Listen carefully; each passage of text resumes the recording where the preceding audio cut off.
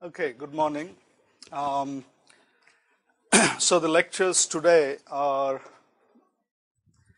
going to cover some aspects of the energy landscape approach to glass forming liquids.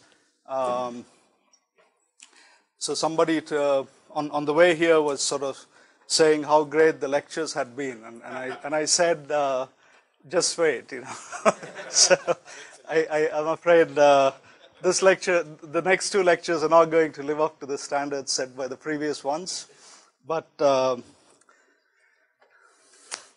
got the other lectures to get those wonderful lectures ready, so that's my contribution. So, all right, and of course, whatever isn't particularly clear or illuminating in these two lectures will be made up by David's lectures in the afternoon. So, all right. So to get going, let me see if this works. Okay. Okay. Just to recapitulate some, I'll start by recapitulating some basic things that have already been covered, and also let me. In the second lecture, I'm going to try to finish a little bit earlier so that we have more time for the poster presentation. So those people who are planning to be presenting the 1-minute slides don't be around at around 11:30 or so instead of 12. Okay. So here is a graph that's probably been shown a few times, which is plot of the log of the viscosity versus inverse temperature, and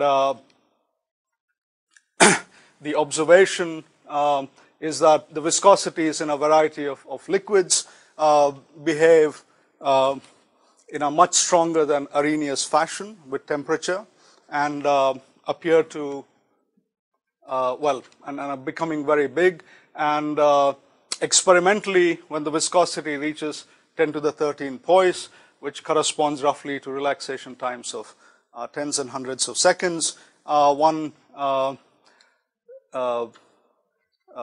says that the liquid has reached the glass transition temperature, and about this temperature, the system, the supercooled liquid or any other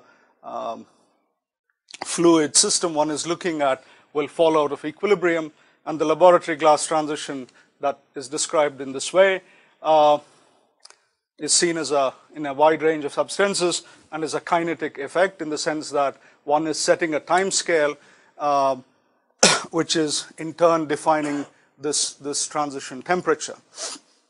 And correspondingly, apologies, if one looks at properties of the glasses that are obtained at low temperatures, using different protocols in this, what is attempted to be shown is the volume of a liquid going into the glass state as a function of different cooling rates. So if you cool the liquid fast, it falls out of equilibrium at a higher temperature, reaches a volume that's higher than if it is cooled a little bit slower, and so on. Okay, so the properties of the glass that you obtain depend on the method of preparation. And going back to the data on the viscosities, given the diversity of temperatures, but an apparent similarity of pattern, one can ask if there is a simple-minded scaling of these data that will tell us something simple and non-trivial about how the viscosities of these materials are changing. And so what one attempts is to scale the temperature on the x-axis with the glass transition temperature, and one can ask the question whether such a scaling will lead to data collapse, and the answer that is seen here is no. What one sees instead is a range of behavior from almost Arrhenius to something that departs very strongly from Arrhenius behavior. How rapidly the viscosity changes for a given material in this scale plot is called the fragility of the glass former, and pictorially one can attempt to get an index of the fragility by looking at the slope of the viscosity in this scaled plot at the glass transition.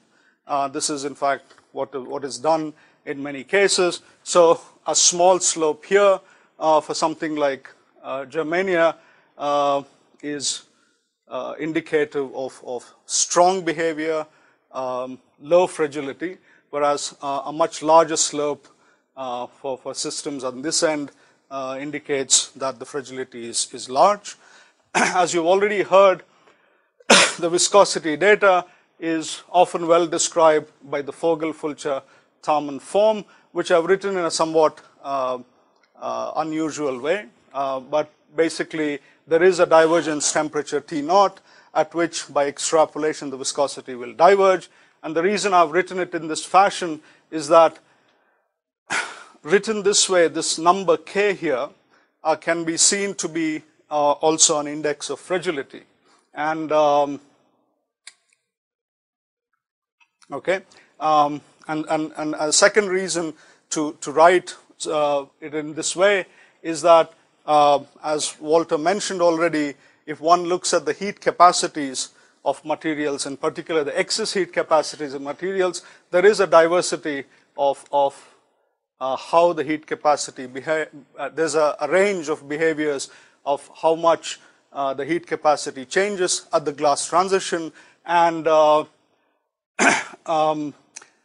magnitude of the jump depends on the fragility, and this can be seen. What is going on?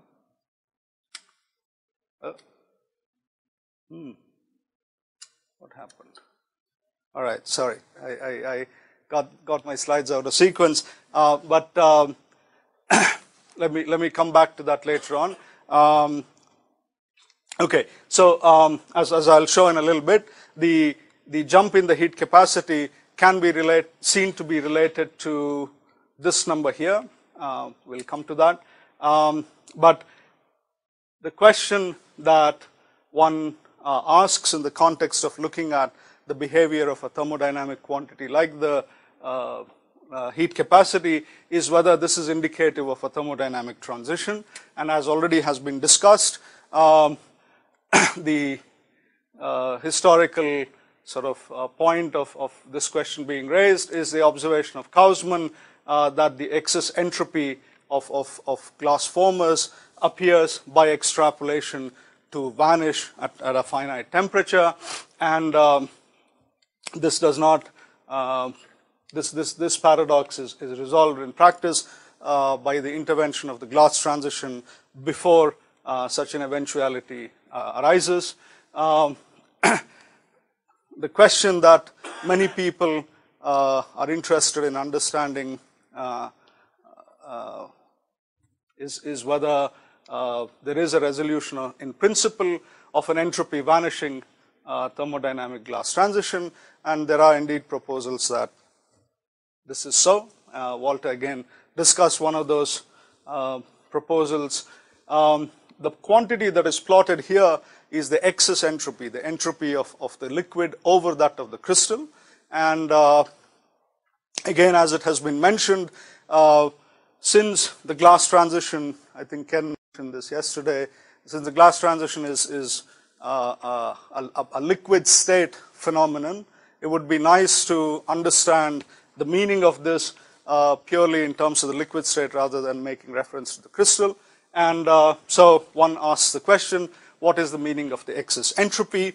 And going back to data like this, not very directly, but if you notice in this particular graph, the heat capacity of the crystal and the glass are very similar, and one can deduce or argue from that the entropies of the glass and the crystal are very similar, and therefore one can interpret the procedure of subtracting the crystal entropy as that of subtracting a component of the liquid entropy that is like the entropy of the glass. And in both cases, certainly in the case of the crystal, it's clear that this component of the entropy comes from vibrational motion around a well-defined reference structure. And what we're going to understand from here on about the corresponding quantity in the case of the liquid is also the same, that there is a component of the entropy of the liquid that arises from localized vibrational, harmonic or otherwise, and that is the quantity that we are subtracting. And therefore what we are left with is an entropy that is associated with the multiplicity of distinct structures that the liquid can be in. Okay, so I probably don't need to go through this because Walter went through this in good detail, but the connection to dynamics of these considerations is embedded in the form of the Adam-Gibbs relation, which postulates that a liquid can be divided into cooperatively rearranging regions of a size Z, which varies with temperature, and one writes down the probability of rearrangement of these cooperatively rearranging regions in this form, namely that the probability of rearrangement depends exponentially on the size of these regions. And one further argues that by the description that we have given it, this hypothetical cooperatively rearranging region or regions will have essentially the same entropy regardless of how big or small these regions might get. And with that assumption, the total configurational entropy of the liquid can be written as, or in terms of the number of such regions one would have, that is the total number of particles divided by the size of each of these regions. And if one plugs this back into the probability of transition between distinct structures that we had in the previous slide, one gets the Adam-Gibbs relation, which relates the relaxation times to the exponential of the inverse of temperature times the configurational entropy. Okay, so again, this expression will result in the VFD equation if the excess heat capacity is assumed to vary as some constant divided by the temperature. And from this expression for the excess heat capacity, one can write an expression for the excess entropy by integrating up from a temperature where we assume that this excess entropy vanishes to whatever temperature one is looking at, and that's the resulting expression. And therefore, temperature times the excess entropy will have the form constant times T over Tk minus 1, which is the form in which I wrote the VFD relation earlier. And therefore, written in this way, one can see that the magnitude of the variation and therefore the jump of the heat capacity at the glass transition can be or is related to the fragility index K that we had in the VFD relation earlier with some multiplicative constants, and we're not going to worry too much about it right now. Okay, so that's sort of a recap of the necessary context for what I will talk about today, which is the energy landscape approach. And let me start by sort of an intuitive picture of why one thinks this is a useful way of looking at relaxation in glassy systems. Unlike ordered materials like crystals, liquids have a disordered structure, and the potential energy, if one looks at the relevant set of configurations in a liquid, is a complicated function of coordinates of the particles with many local minima. And to a first approximation, this is what one means by saying energy landscape. But one has in mind more. But before that, let me say in a different way what the meaning of these local energy minima are. So these are local minima of the potential energy, which means that we are talking about mechanically stable configurations of particles, and it has come up earlier in the school that one of the things that one is interested in looking at in the context of understanding the behavior of liquids and gases is the packing of particles, which is a business started by this man here, J.D. Bernal. And as it has been clear from the seminal work of Bernal, there are, and it's also fairly obvious, if one tries to build mechanically stable packings of particles, there are many different ways of doing so. Okay, so the energy minima that we are talking about, one can sort of have a real space picture as packings of particles which are mechanically stable, and the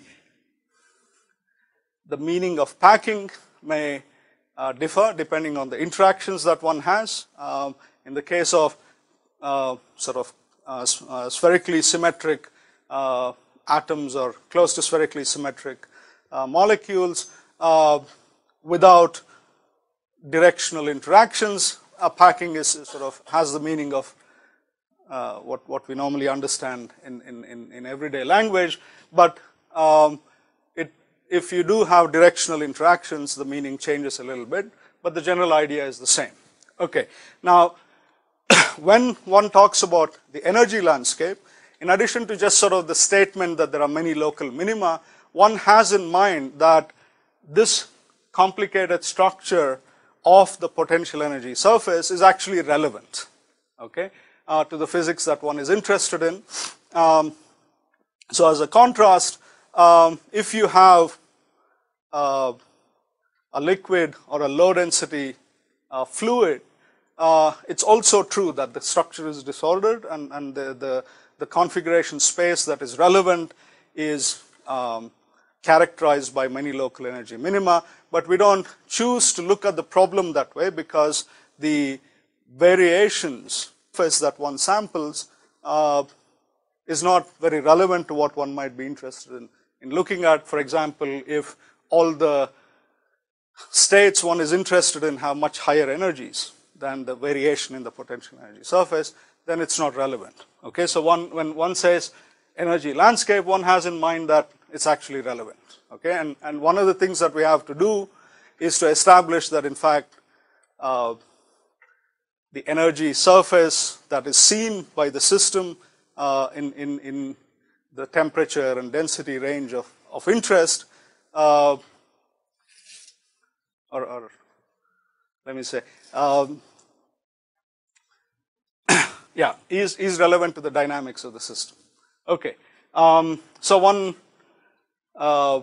intuitively expects that this should be the case when one looks at the system at very low temperatures, because when we decrease the temperature, the energies of interaction become more relevant, and at high densities, because this also will have the influence of making the interactions in the problem more relevant. Okay, so again, generically, one should expect that if one were to lower the temperature of the system, the local energy minima that one samples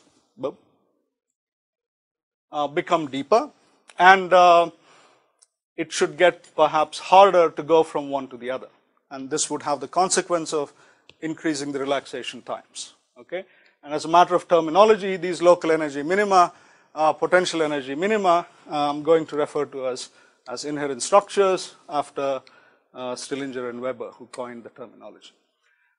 Okay, so before sort of going on further, let's take, I was going to say, an example where what you see is what you get, but you can't actually see it.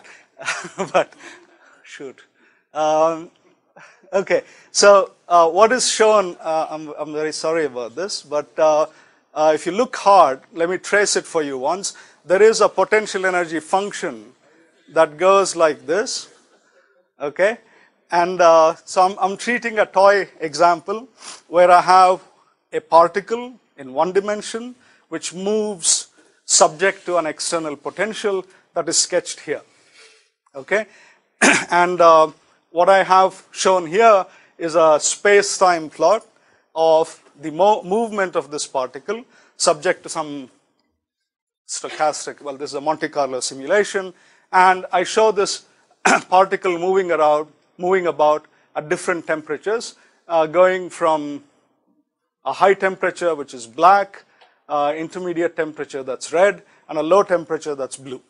Okay, what you see is that at the highest temperature, the particle is sort of making a fairly random walk across the space, and when you go to the intermediate temperature, what one finds is that there are sort of patches of red here, here, here, here, etc., where the system sort of stays localized for longish periods of time. And if you could see what I can see, you would notice that the place where it's localized is around a minimum of the potential energy that I have down here. And at the lowest temperature, indeed, for very long times, except for brief excursions, this particle gets trapped in one of the local energy minima. Okay, so in this example, clearly the fact that I have a complicated energy surface is relevant to the dynamics of the particle. And a second point I want you to notice here is that even though the particle is getting trapped at low temperatures around a local energy minimum, it has no difficulty in sampling rapidly the basin of one of these minima. Okay, so that you can sort of judge by how fast it seems to be going back and forth, and that's always a rapid sampling. Yeah. Hmm? Yeah, so for the when you were telling this is localized, but the graph of potential energy is not showing that is the meaning. I mean, locally it is the Yeah. Yeah. I mean, I don't think the depth is the smallest. It's not a global minimum, and that's okay. So that's a relevant point. The point is, if I looked at this system for very long, right, I would have a sampling of the different basins. Let's assume that the system is ergodic, right, which means that it will go all across the energy landscape, and which particular minima it will sample, or if I now sort of transform the problem not into this real space, but I say, let me look at the problem as a function of energy of the minima, and if I ask the question, which is the basin that it is sampling, right? At high temperatures, it basically doesn't care about the depth of the minima, right? And as I go to lower temperatures, if the system still continues to be ergodic, right, then it will eventually sort of find an equilibrium probability distribution that will be biased towards the lower energy minima that one has, right? But on this time scale, the system is actually stuck in the lowest temperature that I've done this simulation. Okay, so the particular minimum that it is stuck in is not significant as a characterization of the equilibrium probability distribution.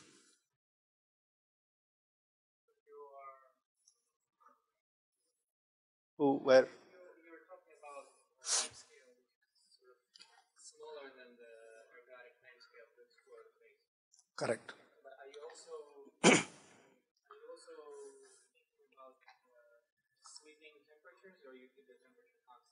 So in this particular illustration, for each of the trajectories, the temperature is fixed. Okay. Okay. So yeah. So some observations. The first one I already mentioned is that the equilibration in each of the basins of the local energy minima is always rapid. Okay. At intermediate temperatures, okay, so in the one-dimensional problem, a basin is easy to define, which is, so if this is my energy surface, the basin is defined as the subset of the phase space, which is between these, if I'm talking about this particular minimum, the basin of this minimum is this subset of the set of possible configurations. And one way of identifying, which is generally how we do it, is that if I were to start at some arbitrary configuration here, and I subject the system to a local energy minimization, then I map to this particular minimum. Okay, so that's how one talks about local energy minima, and the basin is simply the set of all points that maps to a particular minimum. Okay. Okay, so the other observation is that at intermediate temperatures, there is transient localization of the particle in the basins of different minima at different times. And at the lowest temperature that we looked at, the system gets trapped in a local minimum for very long times. And in order to explore the full phase space, the particle has to cross energy barriers. Okay, and more generally, when one is sort of talking about realistic systems, the barriers don't only have to be energetic, but also entropic. And a standard example is if one is looking at a hard sphere a fluid, then there is no energy barrier in the problem, but the system has to find very special trajectories in phase space that lead to a structural rearrangement. Yeah. So when you talk about profit areas to higher dimensions, are you now thinking about the system in a lower dimensional space than if you were considering? So I'm thinking if you already consider all the configuration degrees of freedom. Right. How do you talk about an entropic barrier? You're already considering it. So what I mean by an entropic barrier is simply that, so let's imagine that, okay, for simplicity, let me take a two-dimensional problem, right?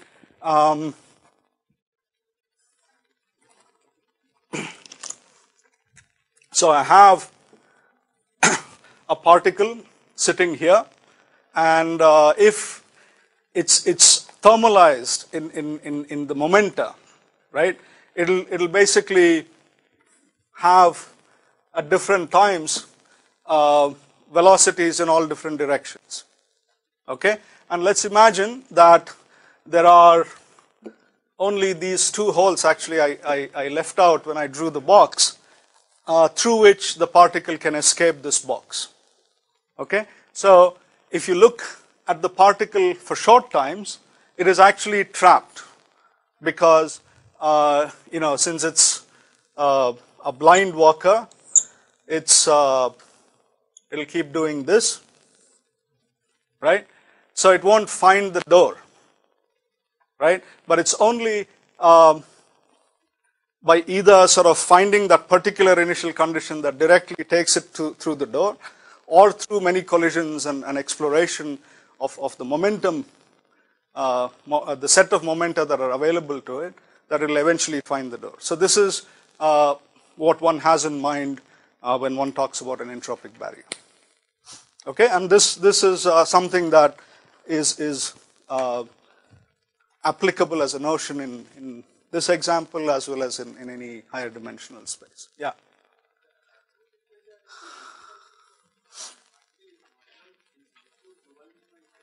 Say that again.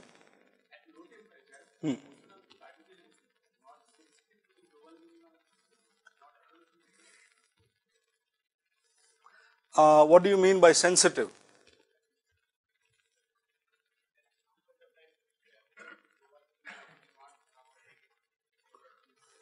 Okay, why don't we come to this? Okay, I mean, see, the point is,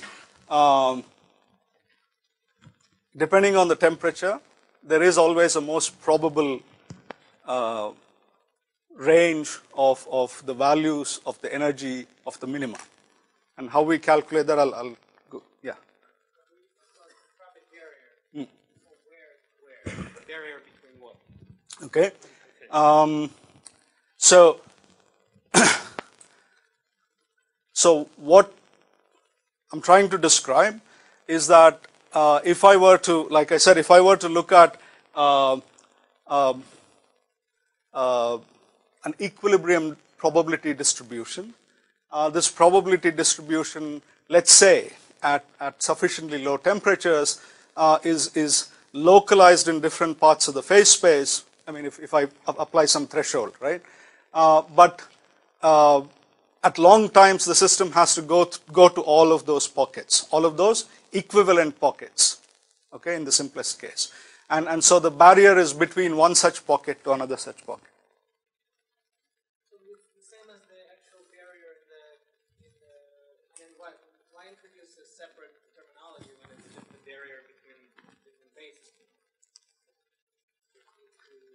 Here and then overcome. It's just Entropic barrier appears explicitly in every rate either single minimum to minimum transitions, or for transitions between groups of local minima, or for multi-barrier steps. The entropic barrier is always explicit within every rate theory derivation that you can produce. So if it's just between two minima, then it's a ratio of, in the harmonic approximation, it's a ratio of vibrational normal mode frequencies. But then if you have a complicated landscape and you want a multi-step pathway, then it becomes an interesting convolution of those different barriers, of those different sets of, well, actually it's defined by the ratio of the density of states in a dividing surface divided by the density of states in a minimum. But it's always explicit in every rate theory. So you can separate an entropic part from a potential energy or an enthalpic part. so a system can go from one configuration to another only if it crosses both the energy barrier and the enthalpy barrier. Is something like that? Not exactly. I mean, basically, okay, so, yeah, the system will go from one region of the phase space to the other if it finds a path, okay? And what we are asking is, what is the probability of finding that path, right? So if one is talking about a simple-minded, one-dimensional energy barrier, that probability is given by a Boltzmann weight for crossing, getting up that high in energy, right? But if you're looking at a multidimensional problem, as David mentioned, also the factors of entropy, meaning how big the door is, will enter, okay, or how wide the barrier is, which is implicit in sort of rate expressions in the form of a frequency that goes in the denominator in the orthogonal directions. Okay. Okay. So right now, of course, as soon as we sort of leave toy examples, one can't really be drawing explicitly the energy surface one is talking about. So one must go on to a statistical description of the problem. And so here, let's start by doing that for this invisible potential energy surface. So, but simple mind, I mean, without even seeing what that function looks like, if one asks, what is a good statistical description of the energy surface that one is talking about, since we're focusing attention at the moment on energy minima, one obvious quantity is to just make a histogram of the number of minima that I have as a function of the energy of the bins into which I categorize them. Okay, so that is given here. So I define this quantity n of phi as the number of minima in an interval phi and phi plus delta phi. And once I have defined this distribution, I can, in following standard practice, define an entropy density, right? Since I'm talking about a multiplicity of states, the log of that multiplicity of states gives me an entropy, which I'm going to call the configurational entropy. Okay, and this is an entropy density. If I okay, but which is a function of the energy that I'm talking about. But if I now say that at any given temperature, I have some most probable value of the energy that I sample of the minima, then I can talk about a temperature dependent configurational entropy that I can calculate in a straightforward way. Okay, right. So with that introduction, let me now go on to talking about the potential energy landscape picture in the context of supercooled liquids, and this set of ideas goes back to Martin Goldstein back 40 years ago, and he, based on various considerations, argued that at low temperatures, when the relaxation times become of the order of nanoseconds, the relaxation or flow, as he calls it, is dominated by potential energy barriers, potential barriers high compared to thermal energies, which have to be crossed in order for the system to relax. Okay, and subsequently, this was sort of revisited by Stillinger and Weber, who also undertook a series of computer simulation studies where they also coined this term, inherent structures, and attempted to formulate the thermodynamics of a liquid in terms of these local energy minima and their basins, the properties of the basins surrounding them.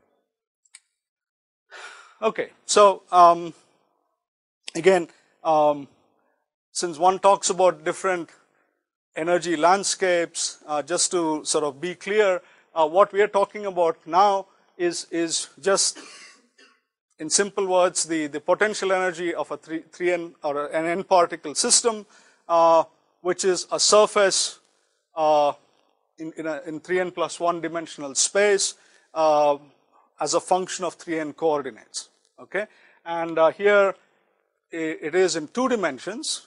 So I just have a cartoon of a potential energy surface in 2 dimensions, and each of these minima is called an inherent structure, and the black lines that are shown here separate the basins of each of these minima.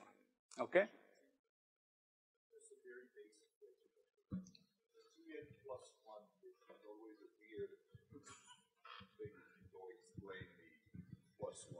Well, plus 1 is because if you have a function, so 3n is the number of independent variables, and then you're plotting a function of this 3n variables, so that's the plus 1. Okay, it could be plus or minus a few depending on conserved quantities and so on, but yeah, this is assuming that all configurations are available. Okay. Okay, so anyway, the point is this energy surface or landscape is a function which is independent of anything. It's dependent on the Hamiltonian of the problem, but what is dependent on the temperature, and that's what we're going to be talking about, is the part of this surface that is sampled. Okay, this will depend on the temperature. So not the surface, but what we sample in this surface. Okay, so as I alluded to in referring to Stillinger and Weber, a lot of the work in studying the potential energy landscape has been done through computer simulations, and so this is sort of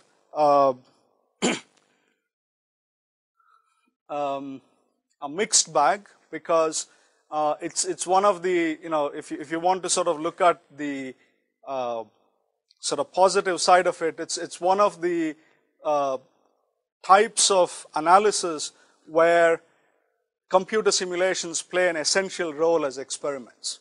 Okay, so you're looking at quantities in principle which you don't have direct experimental access to, but you believe are important for understanding what you're trying to understand, namely the relaxation of a liquid, and therefore computer simulations are very handy. It's also a negative because ultimately one would like to have a direct access to the quantities one invokes in an analysis, but that's unfortunately not the case here. Okay? So on the other hand, one can sort of use the energy landscape quantities as an intermediate and try to relate quantities that are directly experimentally measurable. Okay, so just to, I'm not going to repeat this for the rest of the talk, so just to sort of summarize what one does typically, one is looking at molecular dynamic simulations to generate a trajectory in configuration space of a collection of interacting particles under typically constant energy or temperature conditions, and this is sort of standard stuff. In looking at the energy landscape, what one does typically is to take one of these trajectories, that is the cartoon of which is shown in 2 dimensions here, and take samples along the way. These black dots are samples of the configurations that I take out from the trajectory. So I have a discrete time series, and I subject them to a local energy minimization, so that this configuration mapped to that minimum, that instantaneous configurations mapped to that minimum. Okay, so so by doing so, one generates a statistics. Well, this is sort of if one is doing energy minimization, one can do other things, but by doing this, one is generating a statistics of the local energy minima that are sampled, and one can then calculate the properties of these. Of course, in a normal molecular dynamics study, one is also looking at the dynamics of the liquid, which is probed through the diffusion of particles, density correlation functions, etc. So the object will be to correlate these two types of quantities one calculates.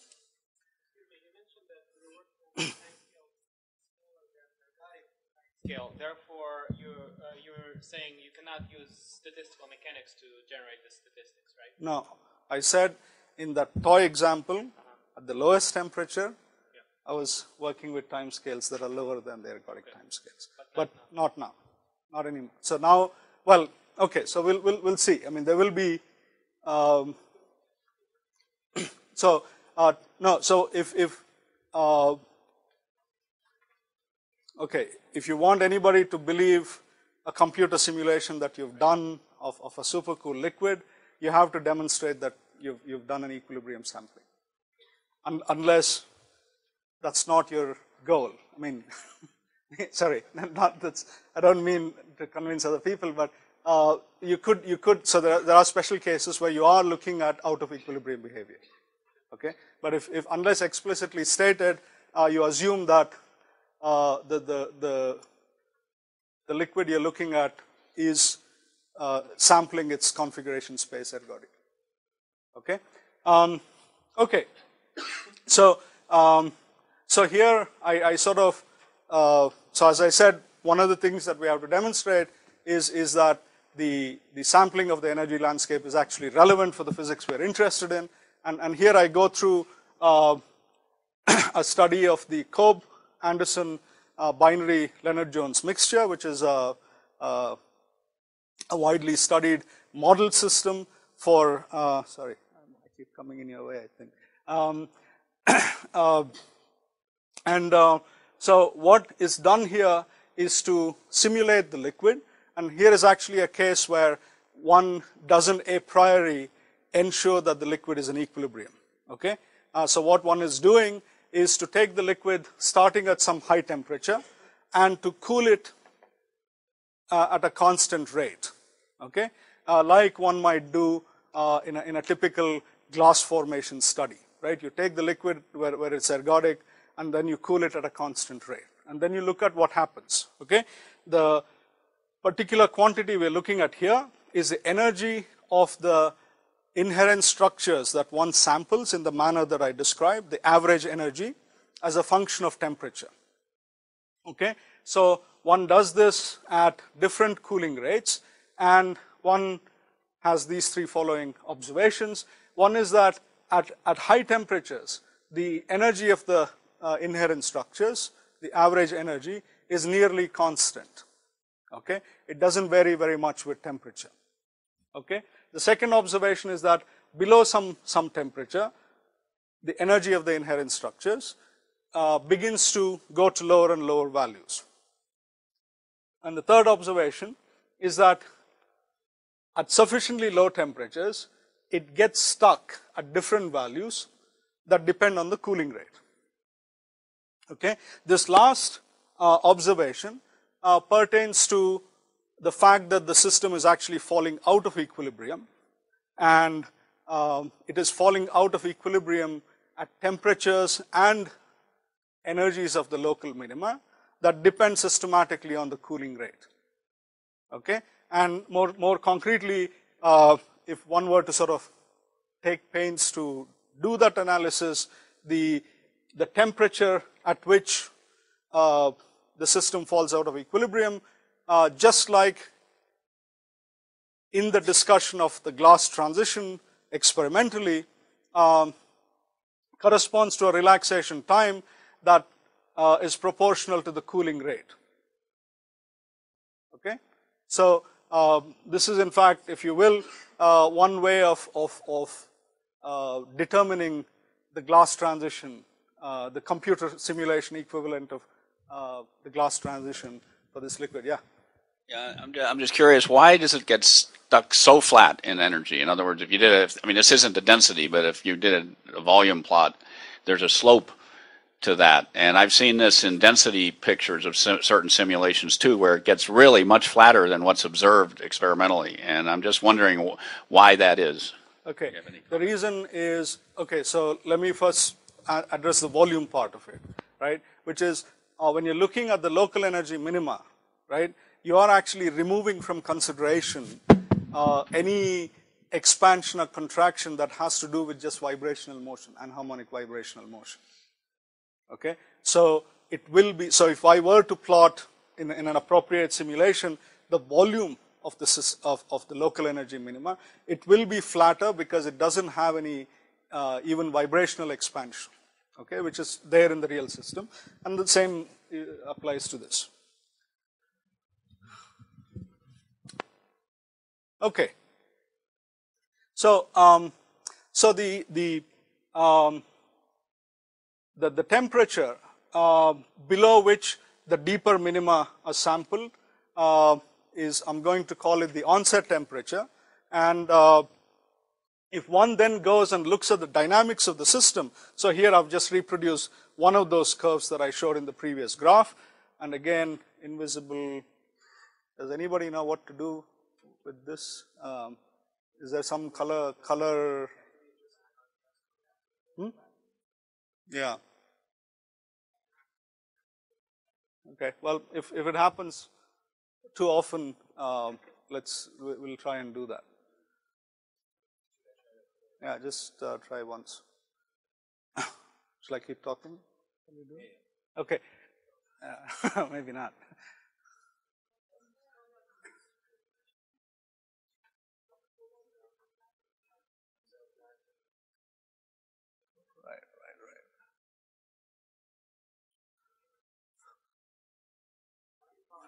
Energy. Okay, and if I do that, what I see for this particular system is that at high temperatures, the so-called activation energy is a number, it's a constant, and that's sort of what I expect if I have Arrhenius behavior. But what I also find is that below the temperature at which I begin to see this drop in the inherent structure energies, this effective activation energy is becoming bigger and bigger. Okay, this means that when the system begins to sample deeper energy minima, my effective activation energy is becoming larger. Okay, so what this tells us is that below this onset temperature, the energy landscape, it's actually meaningful to talk of an energy landscape. okay, that the sampling of the minima on my potential energy surface seems to correlate with changes that I see in the dynamics.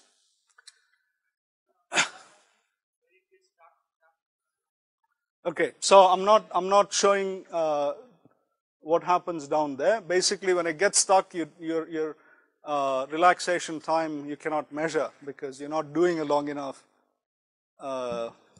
simulation at those temperatures for the system to be in equilibrium, which is a precondition for you to measure a correlation, relaxation time. So is there a priori some relationship that we should expect between the depth of the energy minima and the height of the barrier? I mean, is it obvious? It's not immediately obvious to me why those two have to be correlated like that. Well, if you expect that there is some threshold energy to which you have to rise to before you can sort of go on to exploring other parts of the free energy surface, then there would be an obvious correlation, and that seems to be the case, though I'm not going to talk about that. There is, yeah.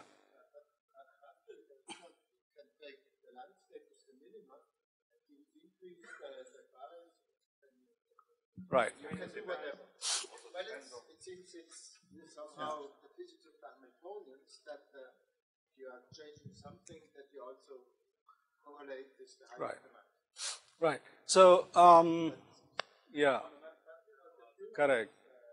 Yeah. No, so basically, just to paraphrase what Walter is saying, I could take an energy surface that corresponds to some Hamiltonian, and I can construct another energy surface with bigger barriers, right, between. So this you can do, and in fact, people have done that, including some of the luminaries that I've mentioned. But I think it's a little bit, I mean, okay, it's a cautionary note that one should keep in mind, but one shouldn't sort of get carried away with that kind of logic, right?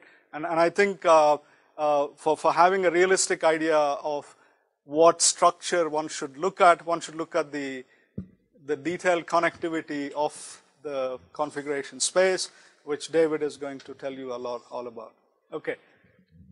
No, I had just also points, I think, because it is always confusing when we're looking at those quantities, is that the energy of the depth is proportional to the size of your system. And the barrier is always proportional to a small number of particles. So it shouldn't be confused about something which is size of the volume and something which is of order 1. I think this is... this is... I mean, I understand what you're saying, but one should also keep in mind, I mean, there's a double negative here, which is that if one is actually going to be thinking about relaxation in some region of the space, the extensivity of the energy, the total energy of the minima is not relevant, okay? So I guess the mental construction that you have to make is that you're looking at a system that's just the right size, that your correlation lengths are not larger than your system size, but it's not too big compared to your correlation lengths. Okay, these are sort of for the experts. Okay, right, did I go back? Yes? No? I guess this is a, okay, repetition. Okay. Okay, so now that's regarding the time dependence of the relaxation times. The way I got to that was by looking at quantities that are shown here, so in this particular case, it's a self part of the Van Hover correlation function, which has been introduced to you, and I'm looking at it at different temperatures, and as I go to low temperatures, as Walter already, or did you also okay, one of the previous lecturers described, one is developing a plateau, looking at the time on the log scale, and in any case, for us, what is important is that the relaxation times are getting bigger and bigger. What is also seen is that the form of this long time relaxation changes from an exponential to a stretched exponential form, and so what I show here for a different system, not the Cobb-Anderson mixture where also this is seen, is on this side of the axis is the stretch exponent in the kWw fit to the long time relaxation of these quantities. And what you find is that as the inherent structure energies decrease, begin to drop, which is shown on the left hand side of the graph, so also does the kWw functional form. So what that means is that not only is, so if I tried to construct a picture, so the simplest picture I could make is that I have sort of some lid to which I have to get to. So if I am sampling deeper minima, I have a larger energy barrier, but that will not be sufficient to explain the fact that the dynamics is also getting more complicated. Okay, so there are two things that are happening. One is that the effective energy barriers are getting bigger, but the nature of the dynamics is becoming more complex as quantified by, yeah. I guess that there's a question here because a huge amount of experimental data says that time temperature superposition is a reasonable approximation. I'm not saying it's an exact approximation. So this, if you actually have a kWw function as opposed to just a fit over some time window that is changing, this suggests that you have very strong deviations from time temperature superposition. Right. Okay, well, so that first question is why? Okay. Is that then a problem with this particular simulation model compared to reality, I guess? Okay, but the second question is? Well, then the other possibility is that, in fact, you don't have a kWw function and you really do have time temperature superposition, but the segment of time over which you can fit that function is not big enough to actually find what the real function is. Okay, so... And we've seen that. I mean, we have samples where we take in and you can do individual kWw fits to the data you take, right. But when you change temperature, it looks like the kWw function factor is a function of temperature, but in fact, if you take the curves and shift them manually, you get time temperature superposition. So the master curve is not kWw. Okay. So my answer to this, and I think there are people who will disagree. So let me ask you a counter question, which is, if I take a glass former where I have sufficient range in experiments in temperature, if I go to sort of near boiling point temperatures, do you expect stretched exponential relaxation? No. No. But hypothetically, if it's a fragile glass former, near the glass transition, do you expect kWw? Yes. Or I would say some non-exponential decay. No, some non-exponential decay. So, so my understanding of this apparent contradiction is that both experimentally and also in some of the theoretical discussion, one has in mind a relatively narrow range of temperatures near the glass transition, where the relaxation times are actually changing a lot, right? So one makes sort of a comparative statement that while the relaxation times are changing by orders of magnitude, there is no change in the kWw. So I would be happy with if somebody said for 6 decades above the glass transition temperature, you have time temperature superposition.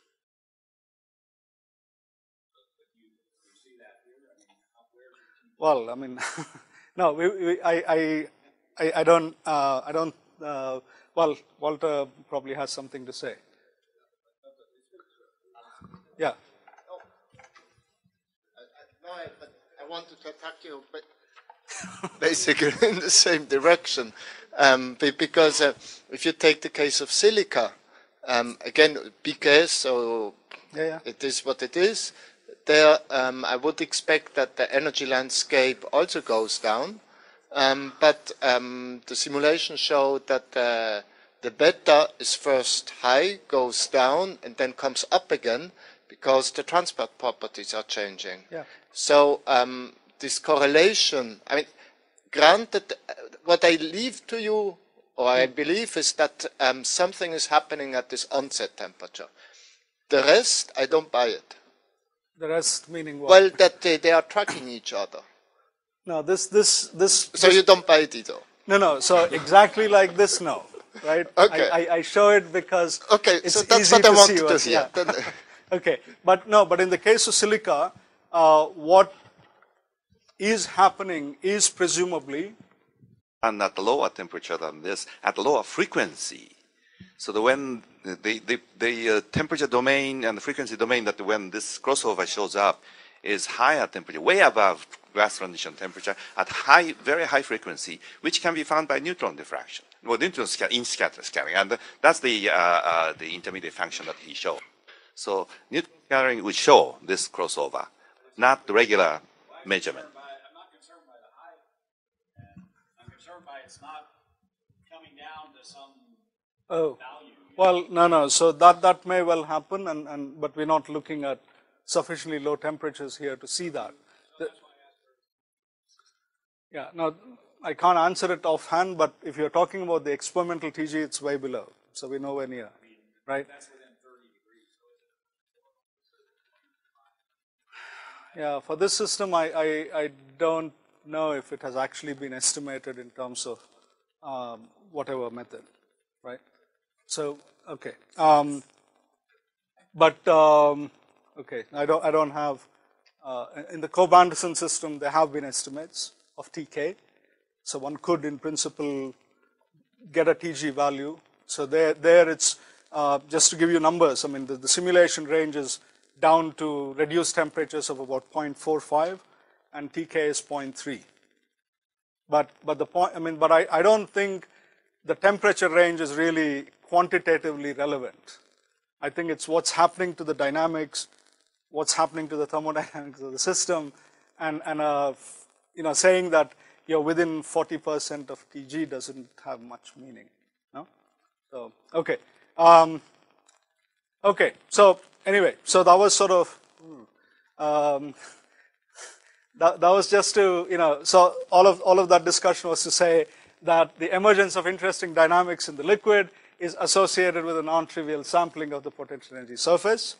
And so the next item that I'll go through quickly before we stop is something called the Goldstein crossover, which I made reference to earlier. So Goldstein argued that there is a crossover to activated dynamics when relaxation times reach the range of nanoseconds.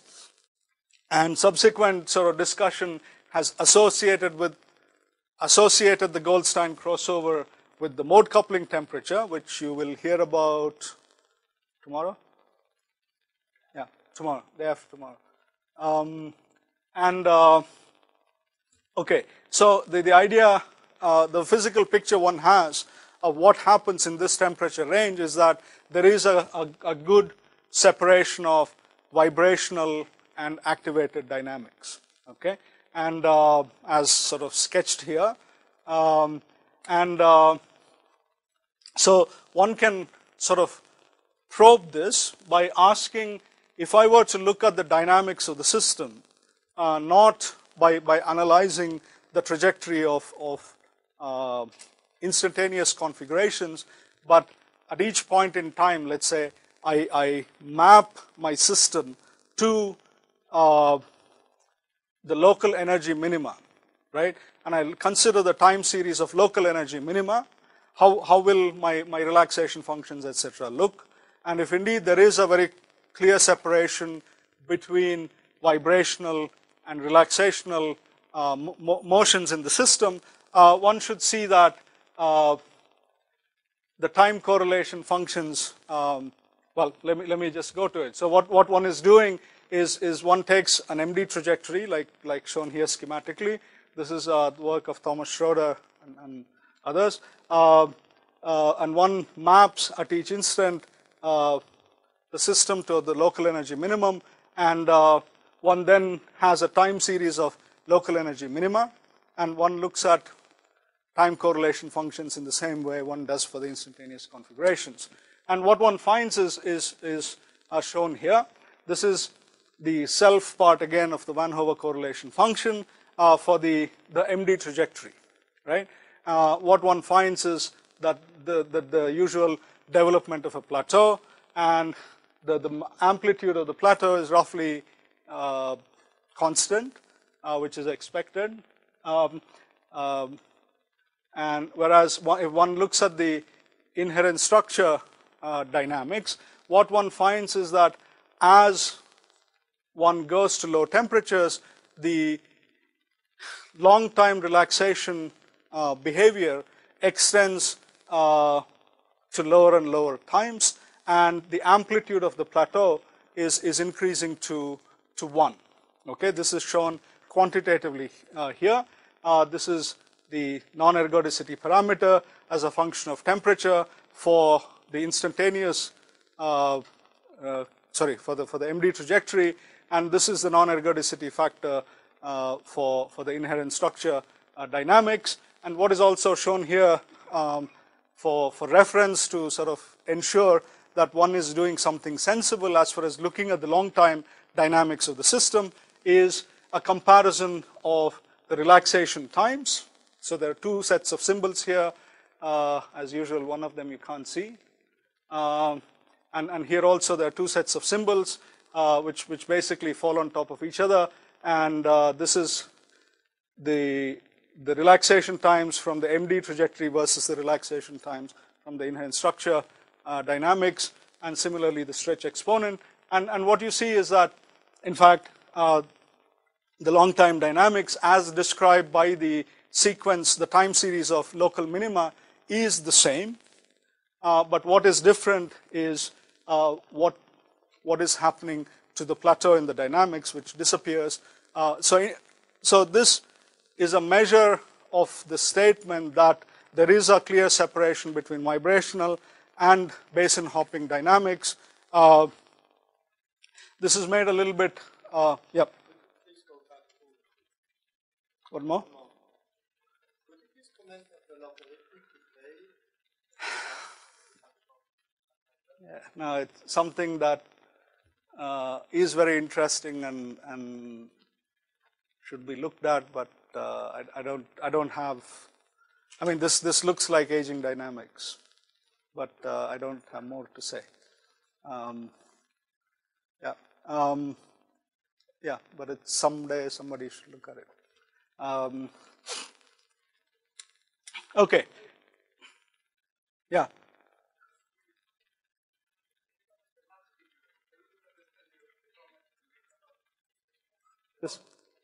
This one?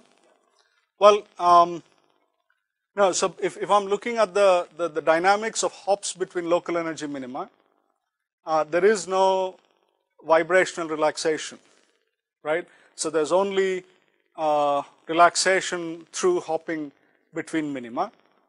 And what this is indicating is that as you go to this mode coupling temperature, there are no different regimes in time to this dynamics, right? So yes, no, maybe. What? Right. Yeah. So so each of the transitions is contributing to the long time decay. Okay. But it's not a very rigorous statement, but what I'm showing next is to sort of flesh that out a little bit more, which is looking at the saddle points, which is something that I haven't talked about, but just briefly, and I think, yeah,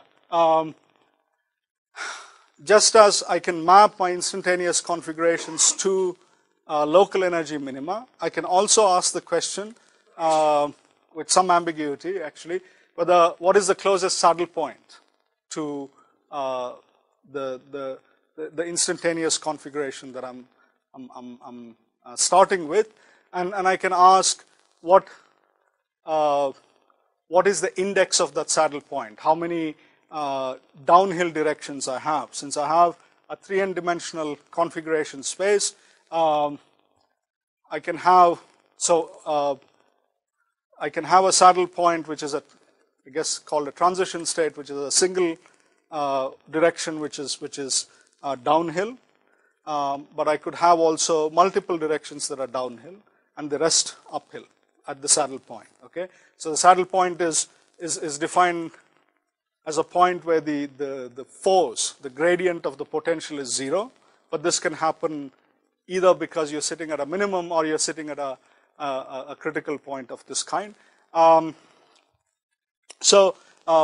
know, since, I mean, according to Goldstein's conjecture, what should happen if I go to sufficiently low temperature is that the system is close to local energy minima most of the time, and I therefore have crossing of barriers. Okay, and if that is true, what should happen is that the index of the saddle points that I look at as a function of temperature should approach 0 as I approach the temperature where I expect this crossover to a barrier hopping picture. Okay, and that is indeed what one sees. So this is for comparison, but not something to worry about too much. I can look at the number of negative eigenvalues of my curvature matrix at a given point in space, and this decreases but doesn't go anywhere near 0. What is shown on the y-axis here is the number of negative eigenvalues divided by the total number of eigenvalues. Okay. On the other hand, if one looks at the saddle points that I map my instantaneous configuration to, one does indeed see that this index fraction is approaching 0 at some finite temperature, and correspondingly, if one looks at the energy, these guys made a comparison between the instantaneous energy of the system, the inherent structure energy of the system, which shows this behavior that I've already described of being relatively flat at high temperatures and then dropping down, and the energy of the nearest saddle points. What one sees is that the energy of the closest saddle points on average is approaching that of the local energy minima, okay, which is an indication that there is a change in the character of the dynamics that is emerging as one goes to this crossover temperature. Okay, so changes in the nature of the dynamics captured by the properties of the sampled energy surface is the take-home message of that segment. We'll stop for coffee. Yeah, questions? I did not understand exactly what was the difference between A and B in the previous slide. A and B, yeah. This is the instantaneous configuration. You can find the engine values also from the instantaneous configuration. Yeah. Then you quench the... Right. Okay. Now the point is, you know, some of the qualitative pictures you have will work quantitatively if you have well-behaved energy landscapes. But in any realistic system, there are lots of anharmonicities which may not be significant for the kind of qualitative description that we want to have. So you will have, even if you, for example, had only an energy minimum, you could have anharmonicities that lead to negative eigenvalues, right, without barrier crossing. So what is attempted to be done here is to sort of clean up by mapping the system to the closest saddle point. Any other questions? Yeah?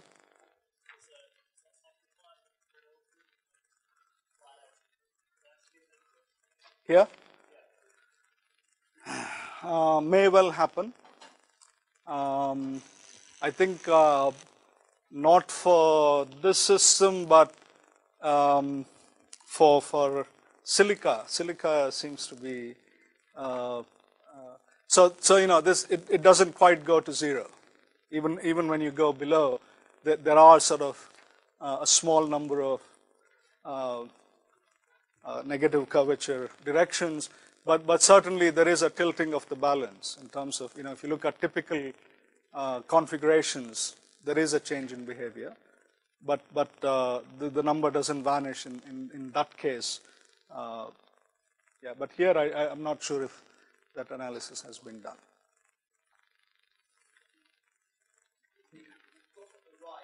Yes.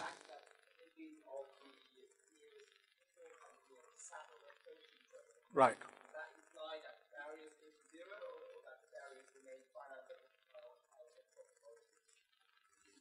Well, no, so this implies that, sorry, I didn't quite understand the question, but the nearest, right, or that the saddle point in question is a minimum, or the critical point in question is a minimum, right? So the index of the saddle points is decreasing as you go to low temperatures. Yeah.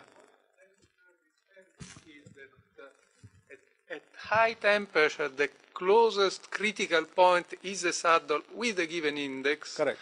And when you go to this crossover temperature, this is 0.5, I don't remember, the closest point is the minimum. Right. But then the barrier can be much higher, I mean, in general, it's much higher than at higher temperature.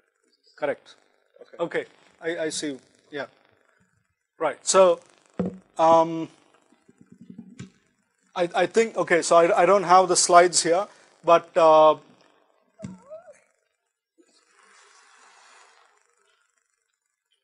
there has been some calculation of the energy difference going from one saddle of a given index to the next one, and they're roughly, so yeah, so even if you're, so if I look below this temperature, the system is mapping to a local energy minimum, but I don't offhand know information about where the barrier is. Okay, but what I can expect is that with the information I have, that the barrier will be of the order of the distance to the next the saddle point of the next index. Okay, and so the estimate here for the barrier between minima at TC is something like 10 times the it's 10 kBT. That is not shown here in these slides, but that estimate has been made. Yeah. So if you calculate the probability distributions for saddles with increasing index, Right. they're basically shifted Gaussians. Right. Constant shifts between the intensive properties because they're local barriers. Right. So, you know, roughly of order epsilon, Right. but with a tail which is ill-defined because it contains various stuff in it that isn't related to, you know, cage breaking processes. Right. Right. So it converges to a finite number. But All right. So let's take a break and be back here at 10:45. 10:50.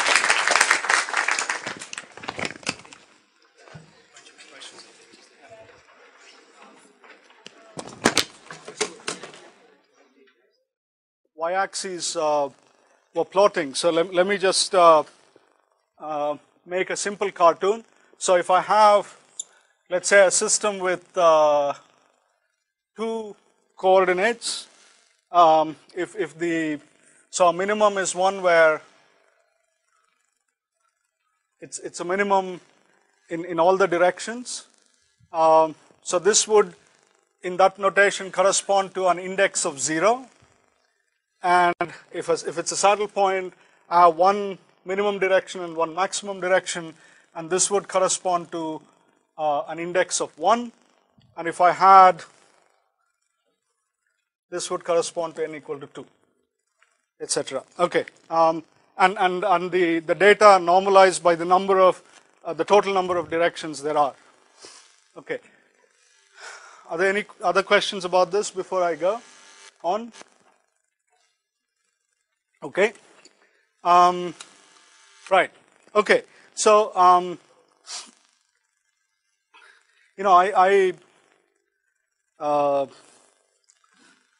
think I have too many slides.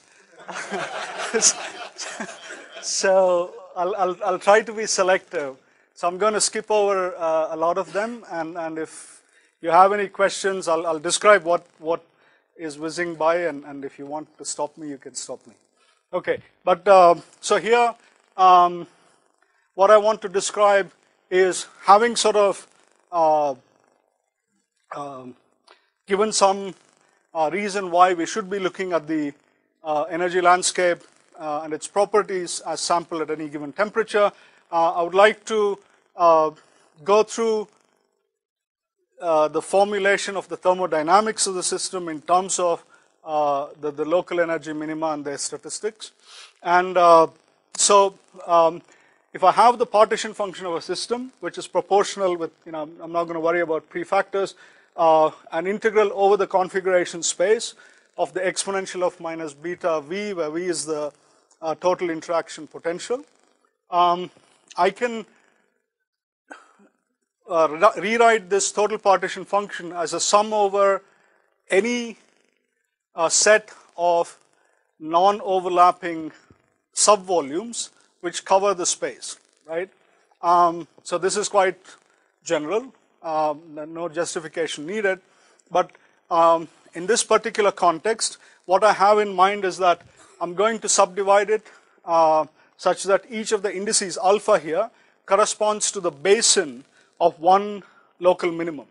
Okay, so I'm summing over all the local minima, and again the total interaction energy, I think there's a typo here, sorry about that, the beta is outside, well there should be one more bracket there. The interaction energy I can write as the energy at the minimum plus whatever is above the minimum, right? So written this way, I can pull out the Boltzmann factor corresponding to the energy of the minimum out of the integral, and the integral here is over the volume of a given basin. And now if I look at this quantity here, I'm basically looking at one basin where the energies are expressed above the minimum value, and if I had nice harmonic basins, I could sort of calculate this quantity easily, and subsequently we're going to make the assumption that we do have nice harmonic basins, but we will go one step further and sort of demonstrate that in fact in some cases at least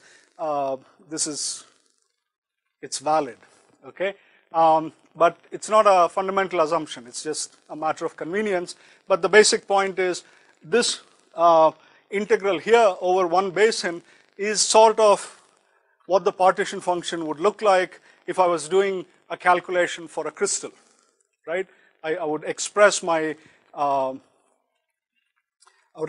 energies, of course, with respect to the ideal crystal energy, and then I assume that I have phonons, and I do a partition function integral by calculating first the phonon spectrum, and then I know what to do, okay, either quantum mechanically or classically. And so that's sort of what we're going to do here, okay? But because we have a summation here over an exponential number of different local energy minima, in order to proceed further, we're going to make an assumption, which again can be and has been sort of tested numerically at least, which is that the quantity within the quantity here, which I define to be my basin free energy because of the analogy that I mentioned, will not depend on, or I guess the right way to say it is, I will not make much of a mistake if I assume that it depends on the energy of the minimum, but not on other details. Okay, therefore I can index instead of a discrete index for each local minimum. I can think of indexing this basin free energy term in terms of the energy of the minimum. Okay, if I do that, this summation here with the replacement of this integral by this expression exponential minus beta basin free energy, I can write this now as a sum over all the energies of the local energy minima.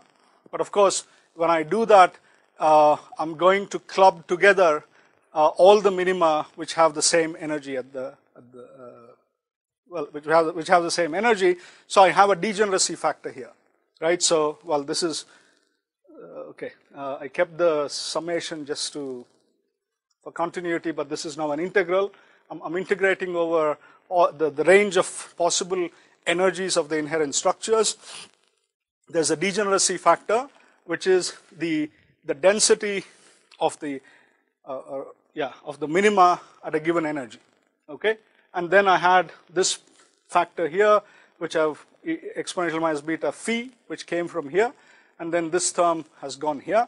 And as I said, I've thrown away this index alpha, and I'm assuming that the basin free energy is a function of the energy of the inherent structures. Okay, so and of course, once I in the standard way, I rewrite this to convert this degeneracy factor to an entropy density in the exponent. Okay, so by doing this, I have now written the total partition function of the system in terms of basin free energies and configuration entropy density. I mean, if I didn't have the basin free energy, this is sort of the general expression that one writes when one is writing partition functions as a sum over the energy of the states that one has in a system. Okay, so this assumption now for the sake of simplicity right now, but you'll see that this is actually a fairly good description for model glass formers that one has studied. One can sort of make the assumption that one has a density of states that is Gaussian. Okay, now this is a reasonable assumption if one is not looking at the tails of the distribution. So unless, because if I can okay,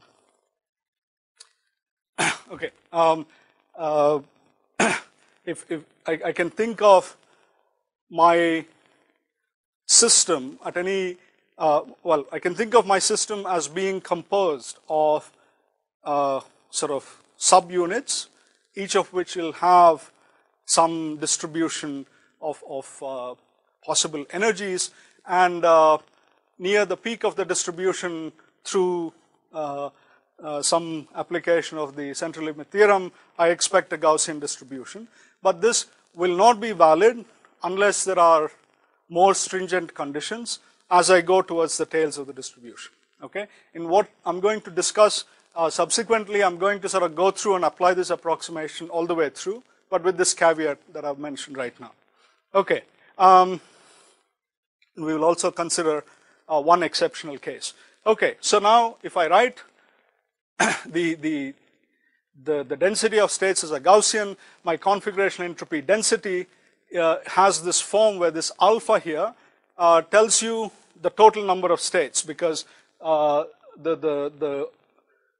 density of states corresponding to this will be exponential alpha n times a Gaussian function, and so that alpha is just the total number of states, and phi naught is the most probable energy for the inherent structures, and sigma is the variance. Okay, now so this is now one approximation, and the other approximation I already mentioned is that I can think of approximating my basins as being harmonic. Okay, so not too low temperatures, I assume that it's a Gaussian, and for not too high temperatures, I assume the basins to be harmonic, and in a previous lecture describing this, somebody asked me, so at what temperatures is it valid? And I said obviously at intermediate temperatures, which is roughly the correct answer, because you will see exactly what that intermediate temperatures means. But so there is some range of temperatures where we hope this will be valid. Okay, so if I have a harmonic basin, if I have a method to calculate the vibrational frequencies, I can write down the partition function and the basin free energy. Okay, so this is just given in terms of the frequencies nu I, where the index now is over all eigenvalues. Okay, and now that's sort of a general description, and even at this level, it's not exactly. I mean, I don't have a concrete expression to work with, so I'm going to make a further approximation, and this is an approximation that's motivated by what you see in systems where you calculate this. And so, as I said, okay, so what I can think of doing is, let's suppose I have some set of frequencies at some reference temperature, right? So I can write the reference temperature, okay, can be infinity, or a reference inherent structure energy, which is the max. So I'm choosing it to be the maximum of the distribution, and I say that I'm going to write my basin free energy always as the basin free energy for the reference configurations, but at whatever temperature I'm looking at, plus a correction which arises from the fact that the basin free, the frequencies at the minima are changing as I go from inherent structures at one energy to inherent structures at another energy. Okay, and what I'm going to assume now is that this change is linear in the energy of the minima. Okay, and this is neither necessary nor generally valid, but it's observed in some cases, and it has been used as a fairly realistic representation in some pieces of work. No, it's the maximum of the distribution, so it's the highest minimum, right? That you will sample physically. Okay, so if I do that I mean, basically these are all sort of ways in which you simplify the problem so you can write down the answer, because now you have a Gaussian density of states, and you have a basin free energy that's linear in energy, and you can integrate the partition function, you can integrate to get the full partition function, which is a Gaussian integral, and you can then look at different quantities. You can look at the average energy of the minima, and you find that the average energy of the minima that you sample at a given temperature, apart from a constant term, goes as the inverse of the temperature. Okay, and this is in fact the result that I guess was written down first by Derrida for the random energy model. This is basically working out to be the same thing, and I can also write down an expression for the configurational entropy, and just to sort of make that obvious, if I know what the energy as a function of temperature is, if I plug that in, then I get the configuration entropy as a function of temperature. Okay, and now you will notice, therefore, if this is going as 1 over t, I have 1 over t minus something squared. Okay, which is I can factorize it into a 1 plus t and a 1 minus t term, and 1 plus 1 over t and a 1 minus 1 over t term, because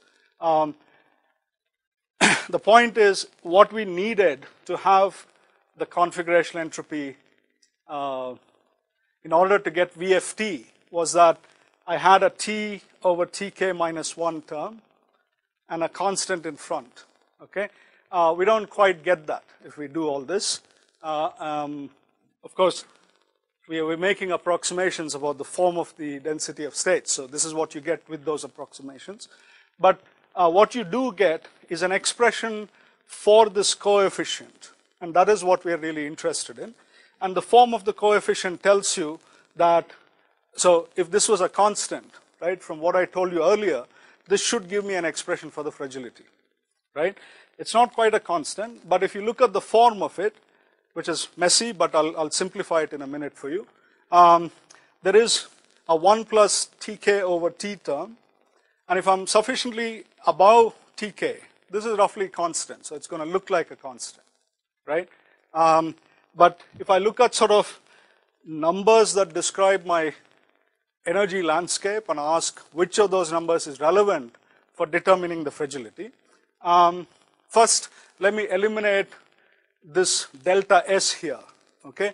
The delta S was the slope for how much my vibrational entropy varied with the energy of the minima. And this actually, you know, at least in a simple-minded case is not very significant, so I can say, assume that it's constant, right? So, so this delta S will then become 0. So if I get rid of delta S, basically I'm left with this combination here, which is sigma square root of alpha. And if you ask what is that combination, it's basically the span of your density of states over which you have finite configurational entropy. It's how broad, yeah? Yeah.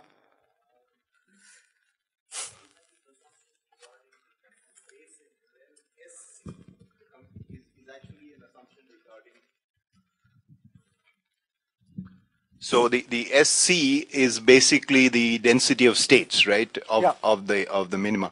And so is the last but one equation, that's an independent assumption. No, last but from the bottom, SC is proportional to T minus Tk minus 1. That's an independent assumption, or is it it derived from the? See, basically I had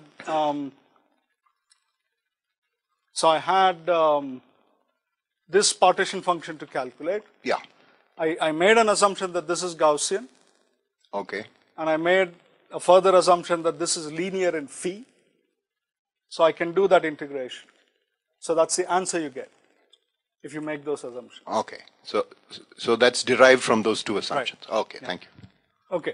So so basically what you get out of this is a sort of a satisfactory answer to what determines the fragility of a system, and the answer is that if your distribution of inherent structure energies is broader, your fragility will be higher.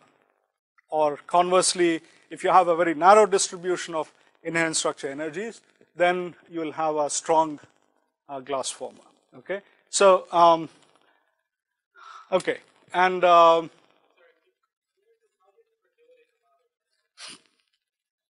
okay, so it came from a combination of. So here in the beginning of the lecture,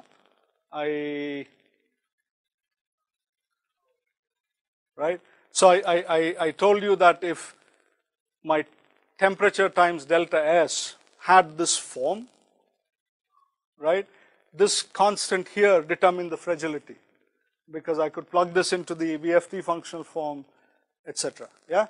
So what I show here is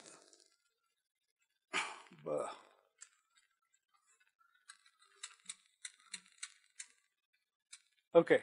So that I've sort of roughly got something which looks like that. I'm trying to understand, you know, if I simplify it sufficiently, what do I get out as the answer for what determines the fragility?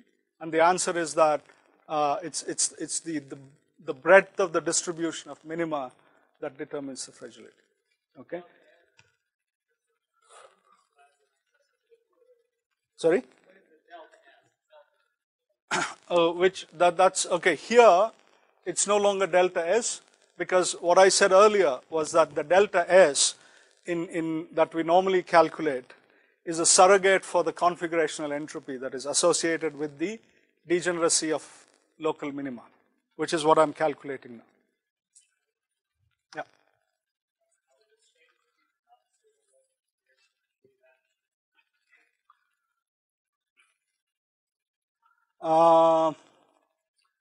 You will see. there is the case of silica that I will show. Where is Peter? There he is, in case you have complicated questions. But that will show that particular case, right? Okay, so yeah, so before I go on, let me just sort of quickly say that based on the sort of the expressions that I've written down, there were sort of these few numbers that determined the landscape as far as the thermodynamics was concerned, namely the total number of states and the breadth of the distribution and the energy of the most probable inherent structures. So now what I had in mind, even though I didn't state it explicitly, was that I was looking at a canonical ensemble, right? So I was sitting at one particular volume, yeah? But so I can ask, what is going to happen if I change the volume of the system, right? And so one way of describing the change in the volume of the system is to say that the parameters that describe the energy landscape are going to change, and so those numbers, if I am going to be looking at something other than a canonical ensemble, or if I needed to bring into consideration the dependence on the volume of the system, I will treat those numbers as functions of the volume of the system, or the density of the system, right? So if I do that, then well, okay. So in this partition function, so this alpha is a function of volume, this phi naught is a function of volume, sigma is a function of volume, and so forth. And now if I write down the free energy, that will be implicitly a function of volume, right? And the free energy had this simple form. I had the energy, the most probable energy of the minimum, the configurational entropy that corresponded to it, and the vibrational free energy that corresponded to it. And now if I were to look at the change in the free energy when I change the volume, the obvious quantity to look at is the pressure, because that is the derivative of the Helmholtz free energy if I change the volume of the system, or if I differentiate with respect to the volume. But the nice thing is, this way of writing the free energy gives me a handle on sort of trying to understand what contributions to the pressure come from where. Okay, because there are terms that depend on, so this is clearly a vibrational free energy. So so the derivative of this term, I'll say, is a vibrational component of the pressure, and the rest of it is the inherent, I'm going to call it, or Francesco Shortino and colleagues call it, the inherent structure contribution of the pressure. Okay, and okay, we'll come back to this again at the end of the talk, but I just mention it here because it's sort of an extension of whatever I said earlier. So now we go back to various things that I've said. One is the assumption of the harmonicity of the basins. Now, before I proceed, let me say that this assumption is not really necessary to do everything that we're doing, except some things will become more complicated, right? And similarly, the significance of what I'm going to say regarding the harmonicity or otherwise should be taken with a little bit of caution, because so the results I'm going to show you are for a Leonard-Jones mixture that I mentioned earlier, the Cobb-Anderson-Leonard-Jones mixture. But for the case of water, right, the basins are they're never harmonic. So you have to do something different. And the analysis that I'm going to present in that case will have to be done differently. Okay. So with that caveat, let me proceed. So based on the partition function that I wrote, the probability of finding at a given temperature inherent structures of a given energy are given by the Boltzmann weight that was inside the partition function integral, the energy of the minima, the basin free energy, and the configurational entropy density. normalized by the total partition function. Okay. Now, if I had a way, and in computer simulations one does, of finding this distribution function. So all I have to do in a simulation is to run a simulation, generate the samples of instantaneous configurations that I minimize, and I build a histogram of energies. Okay. And if I had a way of calculating the total partition function, which is to say the total free energy of the system, which I do because there are various methods, but the particular one that well, I mean, you guys use that to, but I guess you didn't use the normalization. You didn't use it for normalization, but you did the thermodynamic integration to calculate the total free energy. So this is available, and so then if now I'm left. So if I know these two things reliably, I'm left with the validity of my assumption about the basin free energy. And if I make valid assumptions about this, I should get good estimates of the configuration entropy by inverting this relationship. Okay. So this is one way of checking whether, if I made an assumption about the harmonicity of the basins, if that assumption is valid, because I can do all this calculation for different temperatures, and if I'm doing things consistently, I'm going to get an estimate of the configuration entropy density that's going to agree with each other. Okay. So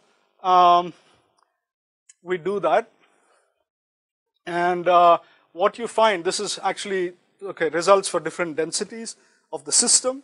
It doesn't matter, it's just independent, different data sets as far as you're concerned. What you find is that when you do this analysis for a range of low temperatures, your results agree very well with each other. So there's sort of a bunch of symbols here which you can't resolve very well because they all sit on top of each other. But as you keep going to higher temperatures, at some temperature you find that your estimated density of states is departing from your estimates from lower temperatures. Okay. So that means that something is breaking down, and since there was only, since we trust that we know how to do thermodynamic integration, and we have enough samples of the local energy minima to build good histograms, the only thing that can go wrong is the assumption of harmonicity of the basins. Okay. And so you can say, okay, so there is a temperature at which this is breaking down. Yeah. Sorry? It's the Cobb-Anderson mixture. Yeah. Okay. So so now I can also interrogate the harmonicity of the basins by comparing the excitation energy above the minima of my system in equilibrium with what I would expect if the system was harmonic, right? So what I expect if the system is harmonic is that I have a linear dependence on the temperature of the excitation energy, right? And so I plot things in a way that it's clear, but basically here I'm putting the inherent structure energies on the x-axis, and but this is a stand-in for the temperature because there's a one-to-one mapping, and here is the difference of the instantaneous energies and the expectation based on the harmonic approximation. Okay, and what you find is that again, it's fairly good at over some temperature range, but then it's breaking down. Okay, and okay, we move on. As I already mentioned, we have the assumption of this. Based on the Gaussian density of states, I had this prediction of a 1/T temperature dependence of the inherent structure energies with temperature, and that's also something I can check. And what I find is that for each of these densities that I look at, there is some range over which this is valid, but there are departures. This is 1/T here, so this is high temperature. So there are departures as I go to sufficiently high temperatures. Okay, so so these are sort of different ways in which I identify the range over which the assumptions that I made are valid, and a range over which it's not valid. And so the interesting thing is, okay, this is, don't take that too seriously. This is noisy data because the temperatures sampled were discrete. But within those limitations, what you find is that all of these different temperatures match with each other, and they match with the onset temperature that I mentioned to you earlier. Okay, so basically, the upshot of all this is that there is a meaningful onset temperature as a function of density, at least in this system, below which all the assumptions that I've stated work fairly well. Okay, I think I'll skip over this. This is just sort of some other properties that change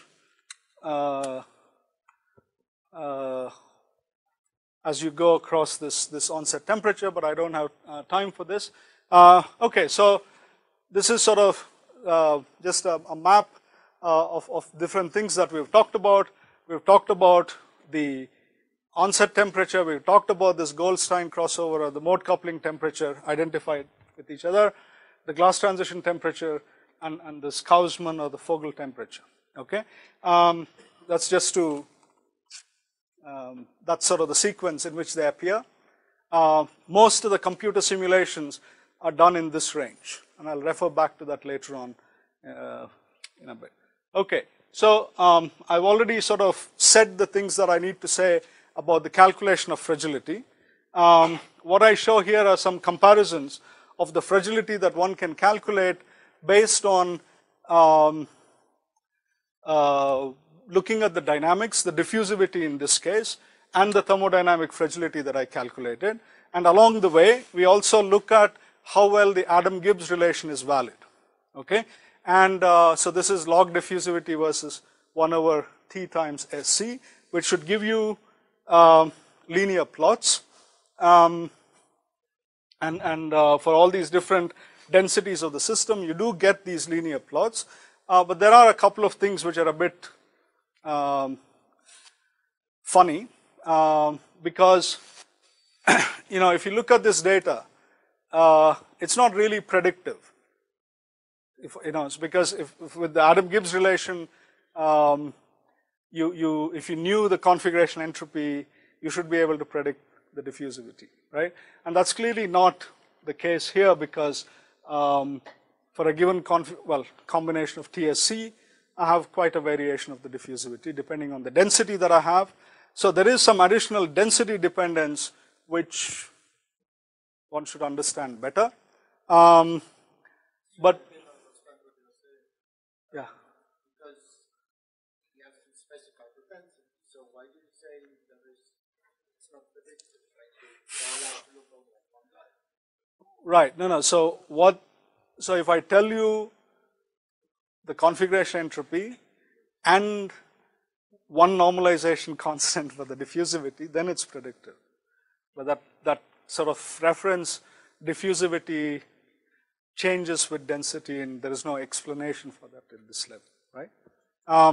Of course, the other issue which hasn't been looked at, I guess in this context carefully enough, is what difference it will make to look at the viscosity versus the diffusivity, because in principle it should make a difference, right?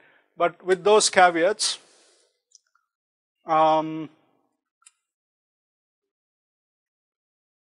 all of this I can skip.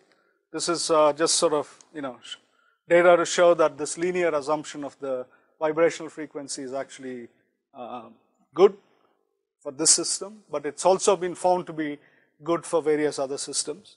As also, you know, okay, I won't say anything about the Gaussian density of states assumption, because if this is actually a vignette of what part of the density of states you're looking at, and it's a fairly small part in all the cases.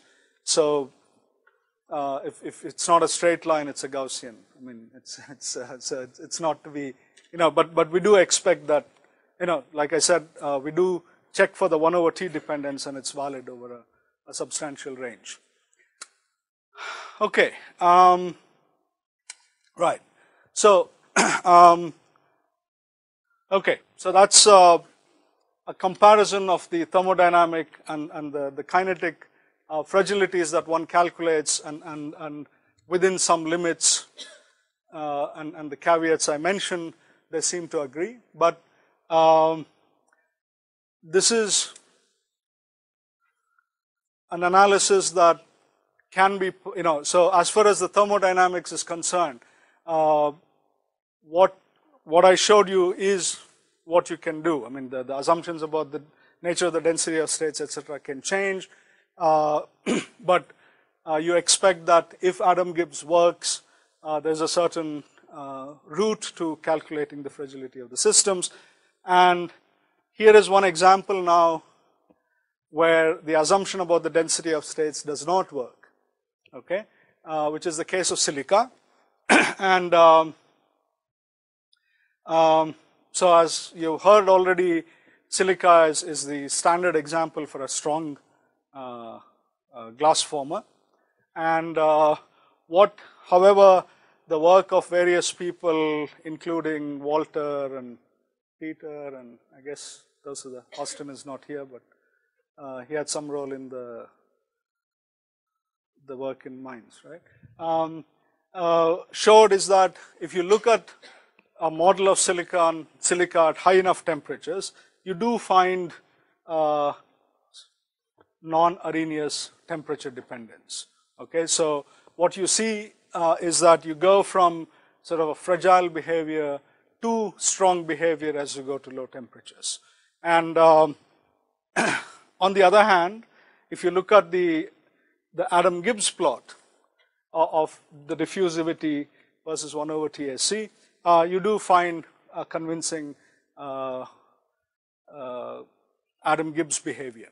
Okay, so what is happening? What is happening is that the assumption of a Gaussian density of states and correspondingly a 1/T dependence of the energies of the local minima is not obeyed in this system. So what you see, this is plotted against temperature. As you come to low temperatures, there is sort of a hint of things flattening out, and this is now plotted against 1/T, and that makes it more obvious that in the case of this lower density here, you're seeing departures from 1/T behavior that are significant. And I don't have the data to show here, but if you ask what kind of a change in the density of states it corresponds to, what it corresponds to is something like a chopping off of the density of states. So the density of states effectively becomes narrower as you go to, so SC as a function of phi is parabolic if you have a Gaussian density of states, but if you have a change that is sharper as you go to low energies, then effectively the system has a narrower density of states when you're at low temperatures, and that corresponds, as I described to you earlier, stronger behavior. Okay, and this is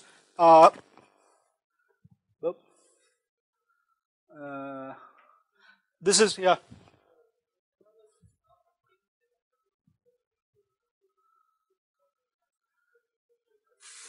Sorry?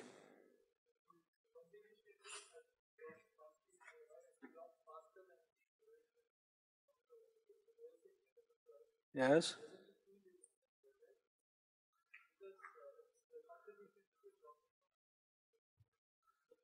Well, it's dropping faster when you plot it against energy.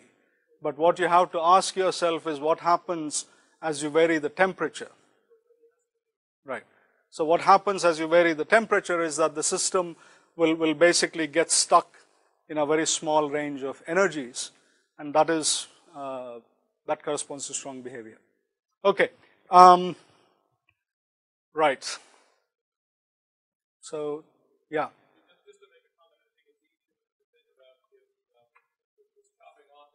You're reaching an energy limit. The inherent structures are reaching a limit at which you can't produce inherent structures of lower energy. And if you see on the plot, the zero temperature black square in the main plot is the crystal energy.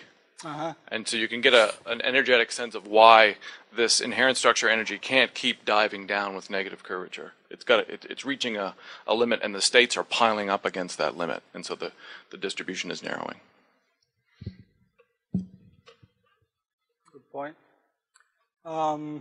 Okay, right. So, okay.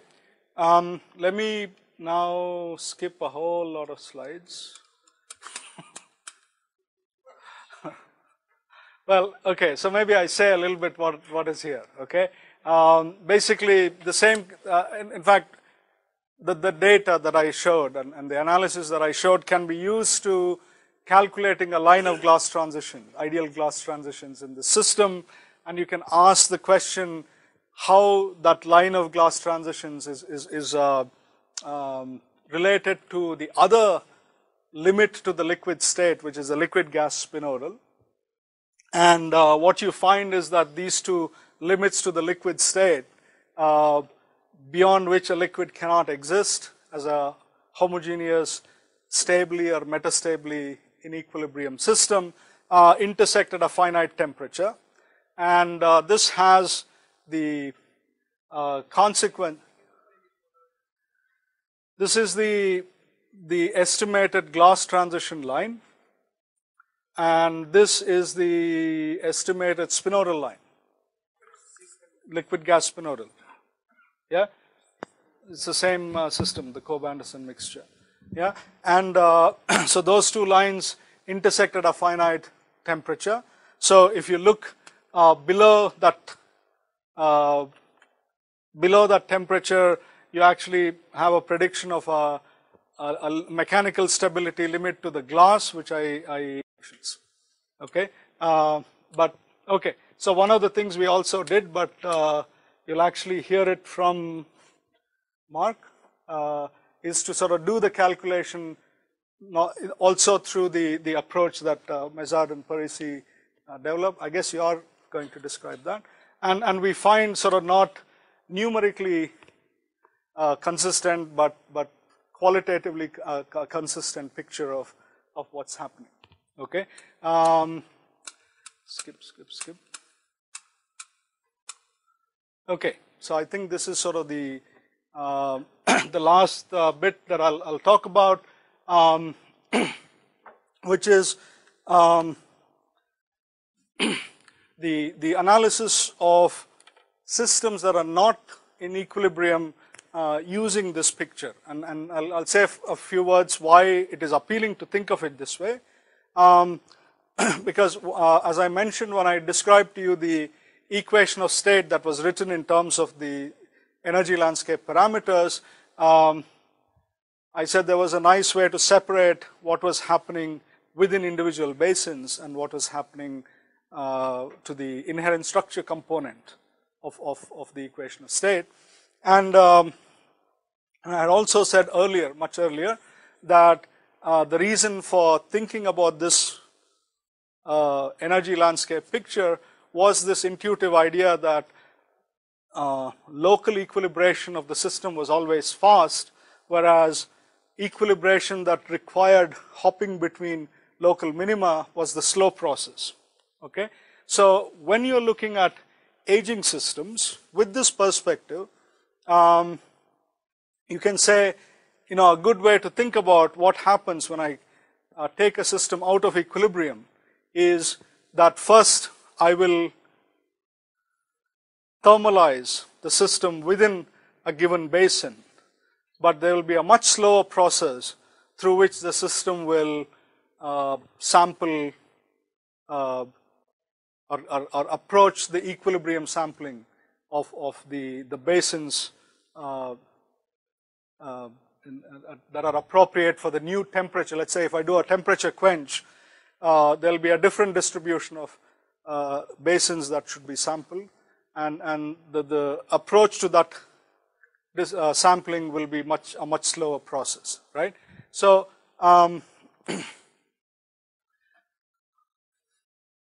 okay, now what we have already sort of discussed at some length is sort of, I mean, not at length, but I did make reference to it a few times, is that I can think of the energy of the inherent structures that I'm sampling when I'm in equilibrium as an alternative way of describing the state of the system. So for every temperature, I had a corresponding inherent structure energy. But if I'm not in equilibrium, then while the sampling of the individual basin that I might be sitting at any given instant is rapid and will thermalize, what will take longer is for me to reach the appropriate energies of the local minima, right? Now, this is now an additional new slow variable, and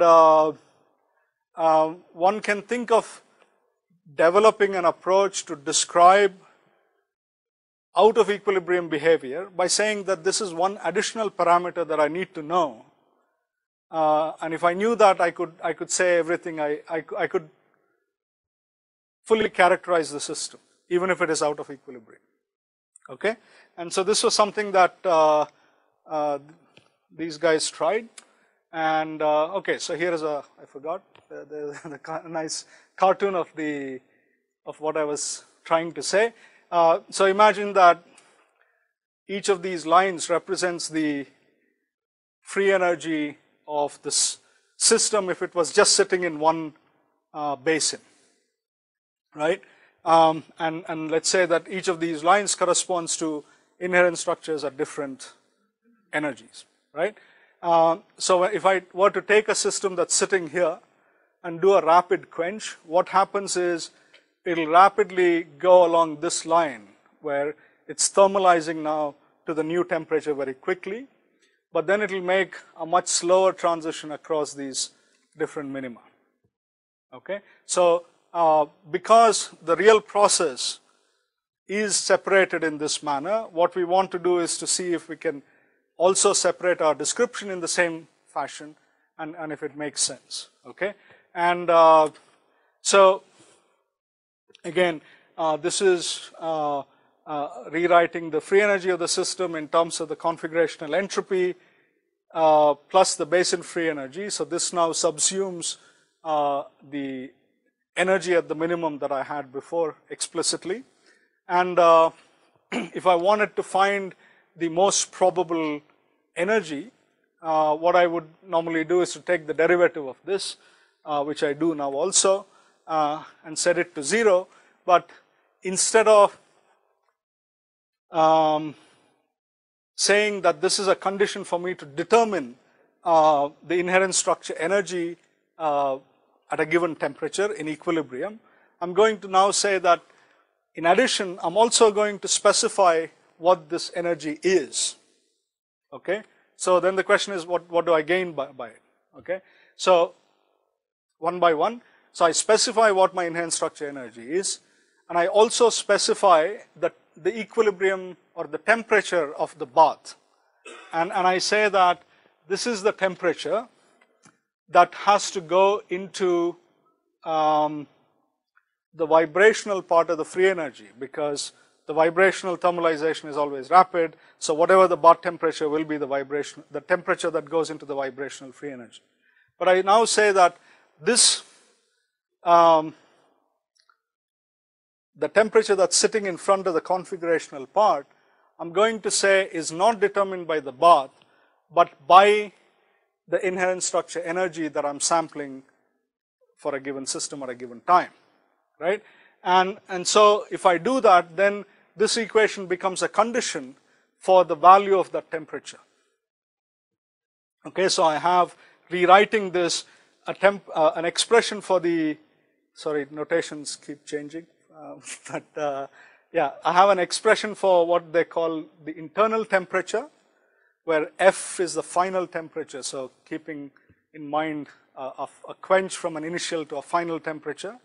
And so you have this stuff here, which is, so F basin was the energy of the inherent structure plus the vibrational free energy. So that's the one plus this guy, and this quantity went to the denominator. So the long and short of it is, you have now an expression for the internal temperature as a function of the energy of the minima that you sample when your system is aging. Okay, so what do you do with this? What these guys did was to, yeah.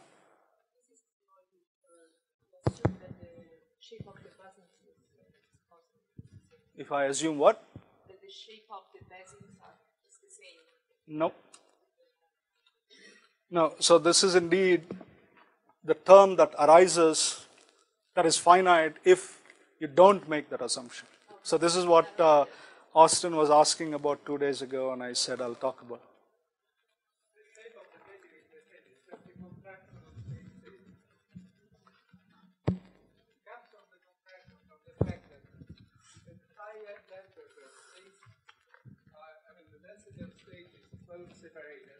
Yes.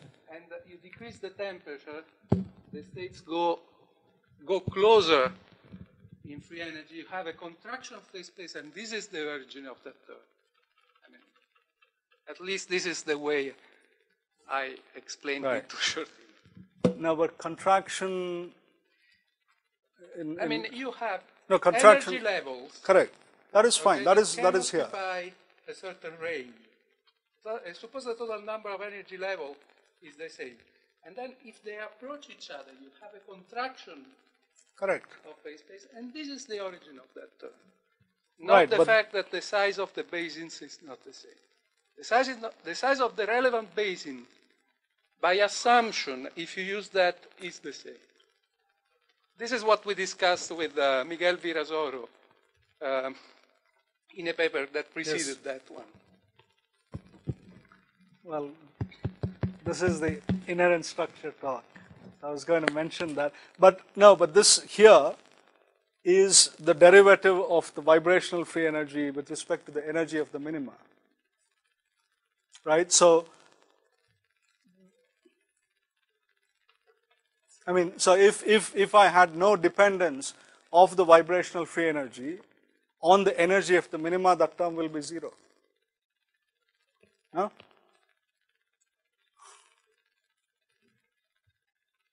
Shall I go on? He's saying neither yes nor no. So, okay. Okay. So, anyway, you are going to talk about this. Okay. So, we can, right. So, yeah, I guess I won't go through the details of this, but what this was used to is to calculate the violation, or is to look at this so-called FDT ratio, which is, so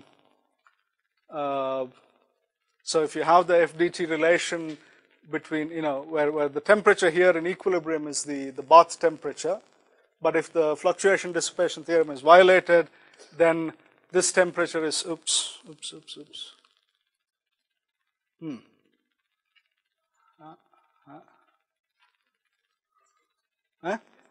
Early. Okay.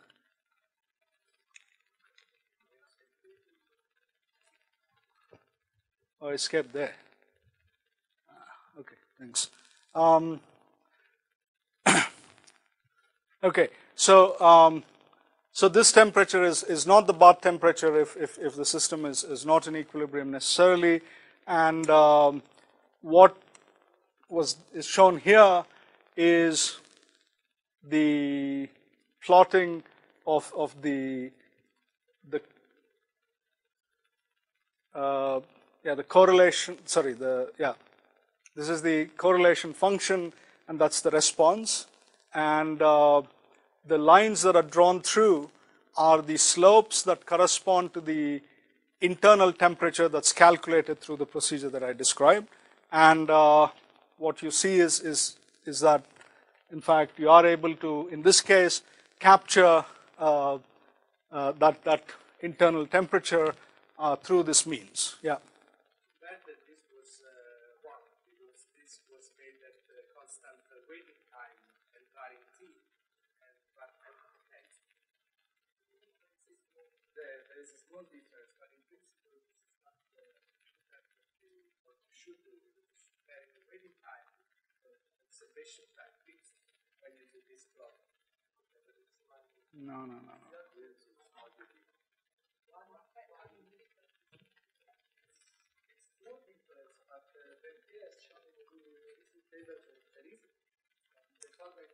The formally correct way of defining the PR is when you keep the waiting time.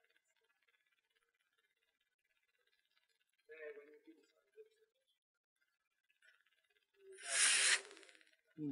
Okay, maybe this is something that, yeah.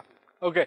I think, okay, so other stuff I'll skip except to say here that somebody mentioned the coax effect, right? Which was sort of described as an illustration that even if you try to invoke additional internal parameters or an additional internal parameter, it is not sufficient to describe the state of an aging system, and that's indeed also the conclusion in this case. Won't go to the details. I think I'll skip that. Okay, so so this is sort of a summary of what I've described.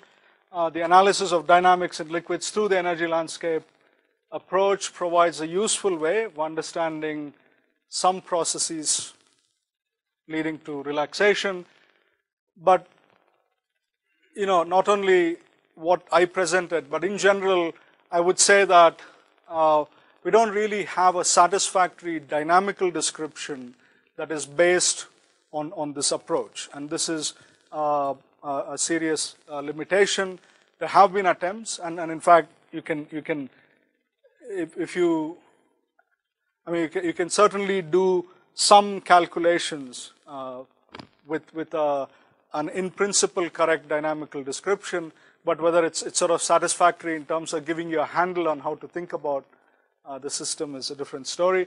And also, I mentioned a lot the Adam-Gibbs relation, and that sort of comes up as a central concept in trying to relate an energy landscape description to dynamics, and we don't really have, certainly from this approach, a satisfactory understanding of why this relation is valid, and that's one of the major goals, I would say, in pursuing this or any other line of inquiry that sort of attempts to understand the dynamics of the system through some form of a landscape picture. And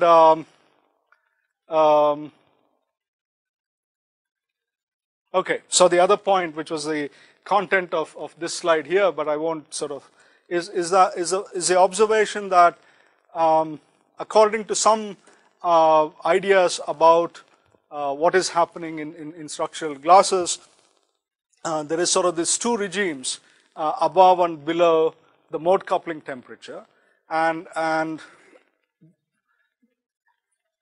expectations, including Goldstein's original proposal, are that a landscape picture and activated dynamics, etc., are valid at temperatures below this crossover temperature. But what we find through the work that I presented here and other works is that there is an applicability of a landscape a picture at temperatures much higher than what we might have expected. And this is also a regime where by other measures, mode coupling theory also works very well. And this combination of facts is a bit of a puzzle, and Sarika, who's not here anymore, oh, there she is, will sort of talk about some attempts to sort of rationalize this, but I think that's an important problem to be taken up further. Okay, I'll stop. Thank you for your attention.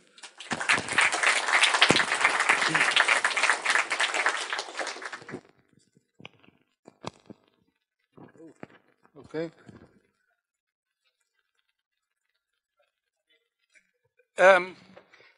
The configuration entropy should count the number of possible configurations in which one can make a glass. Now, the identification of of inherent structures as states in which a glass can found is certainly very interesting. It leads to beautiful results.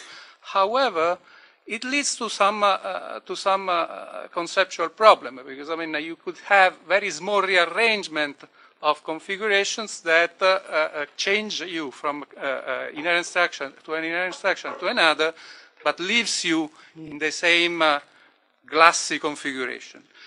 And there is an extremely, there is an argument which is due to Stillinger, that actually tells you that this kind of narrowing of the configuration entropy, which was depicted on the blackboard, inevitably occurs if you identify the configurational entropy with the inherent structure multiplicity.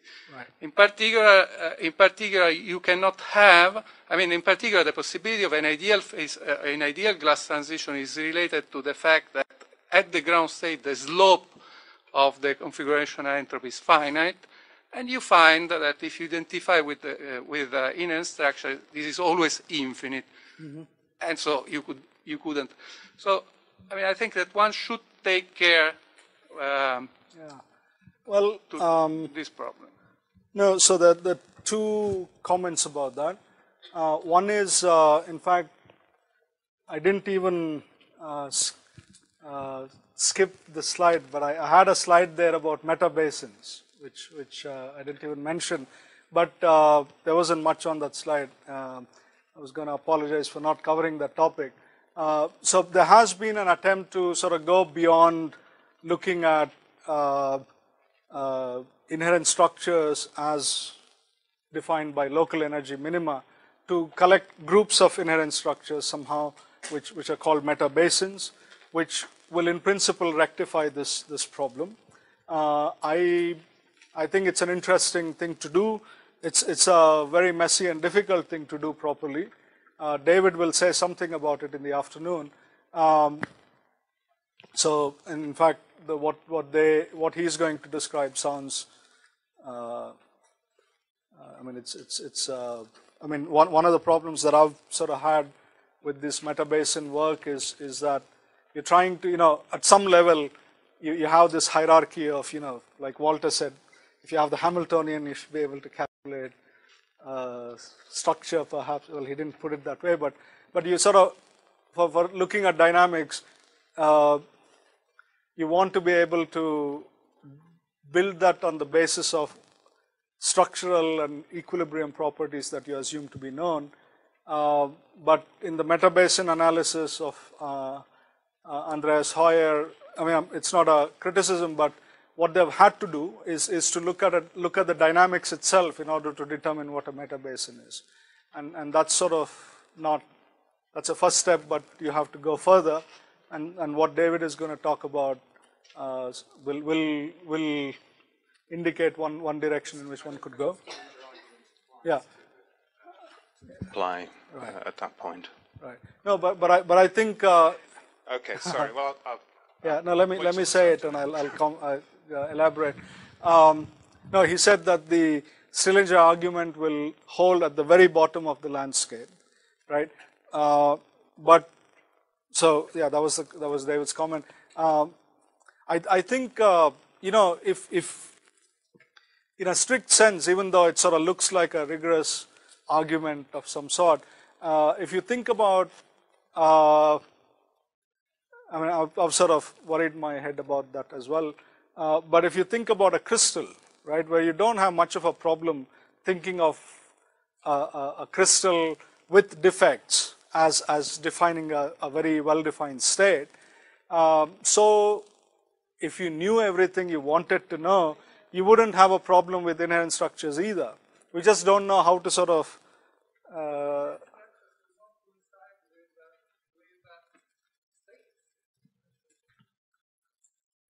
we call a state, but yeah. So, but on the other hand, I think yeah, looking at inherent structures is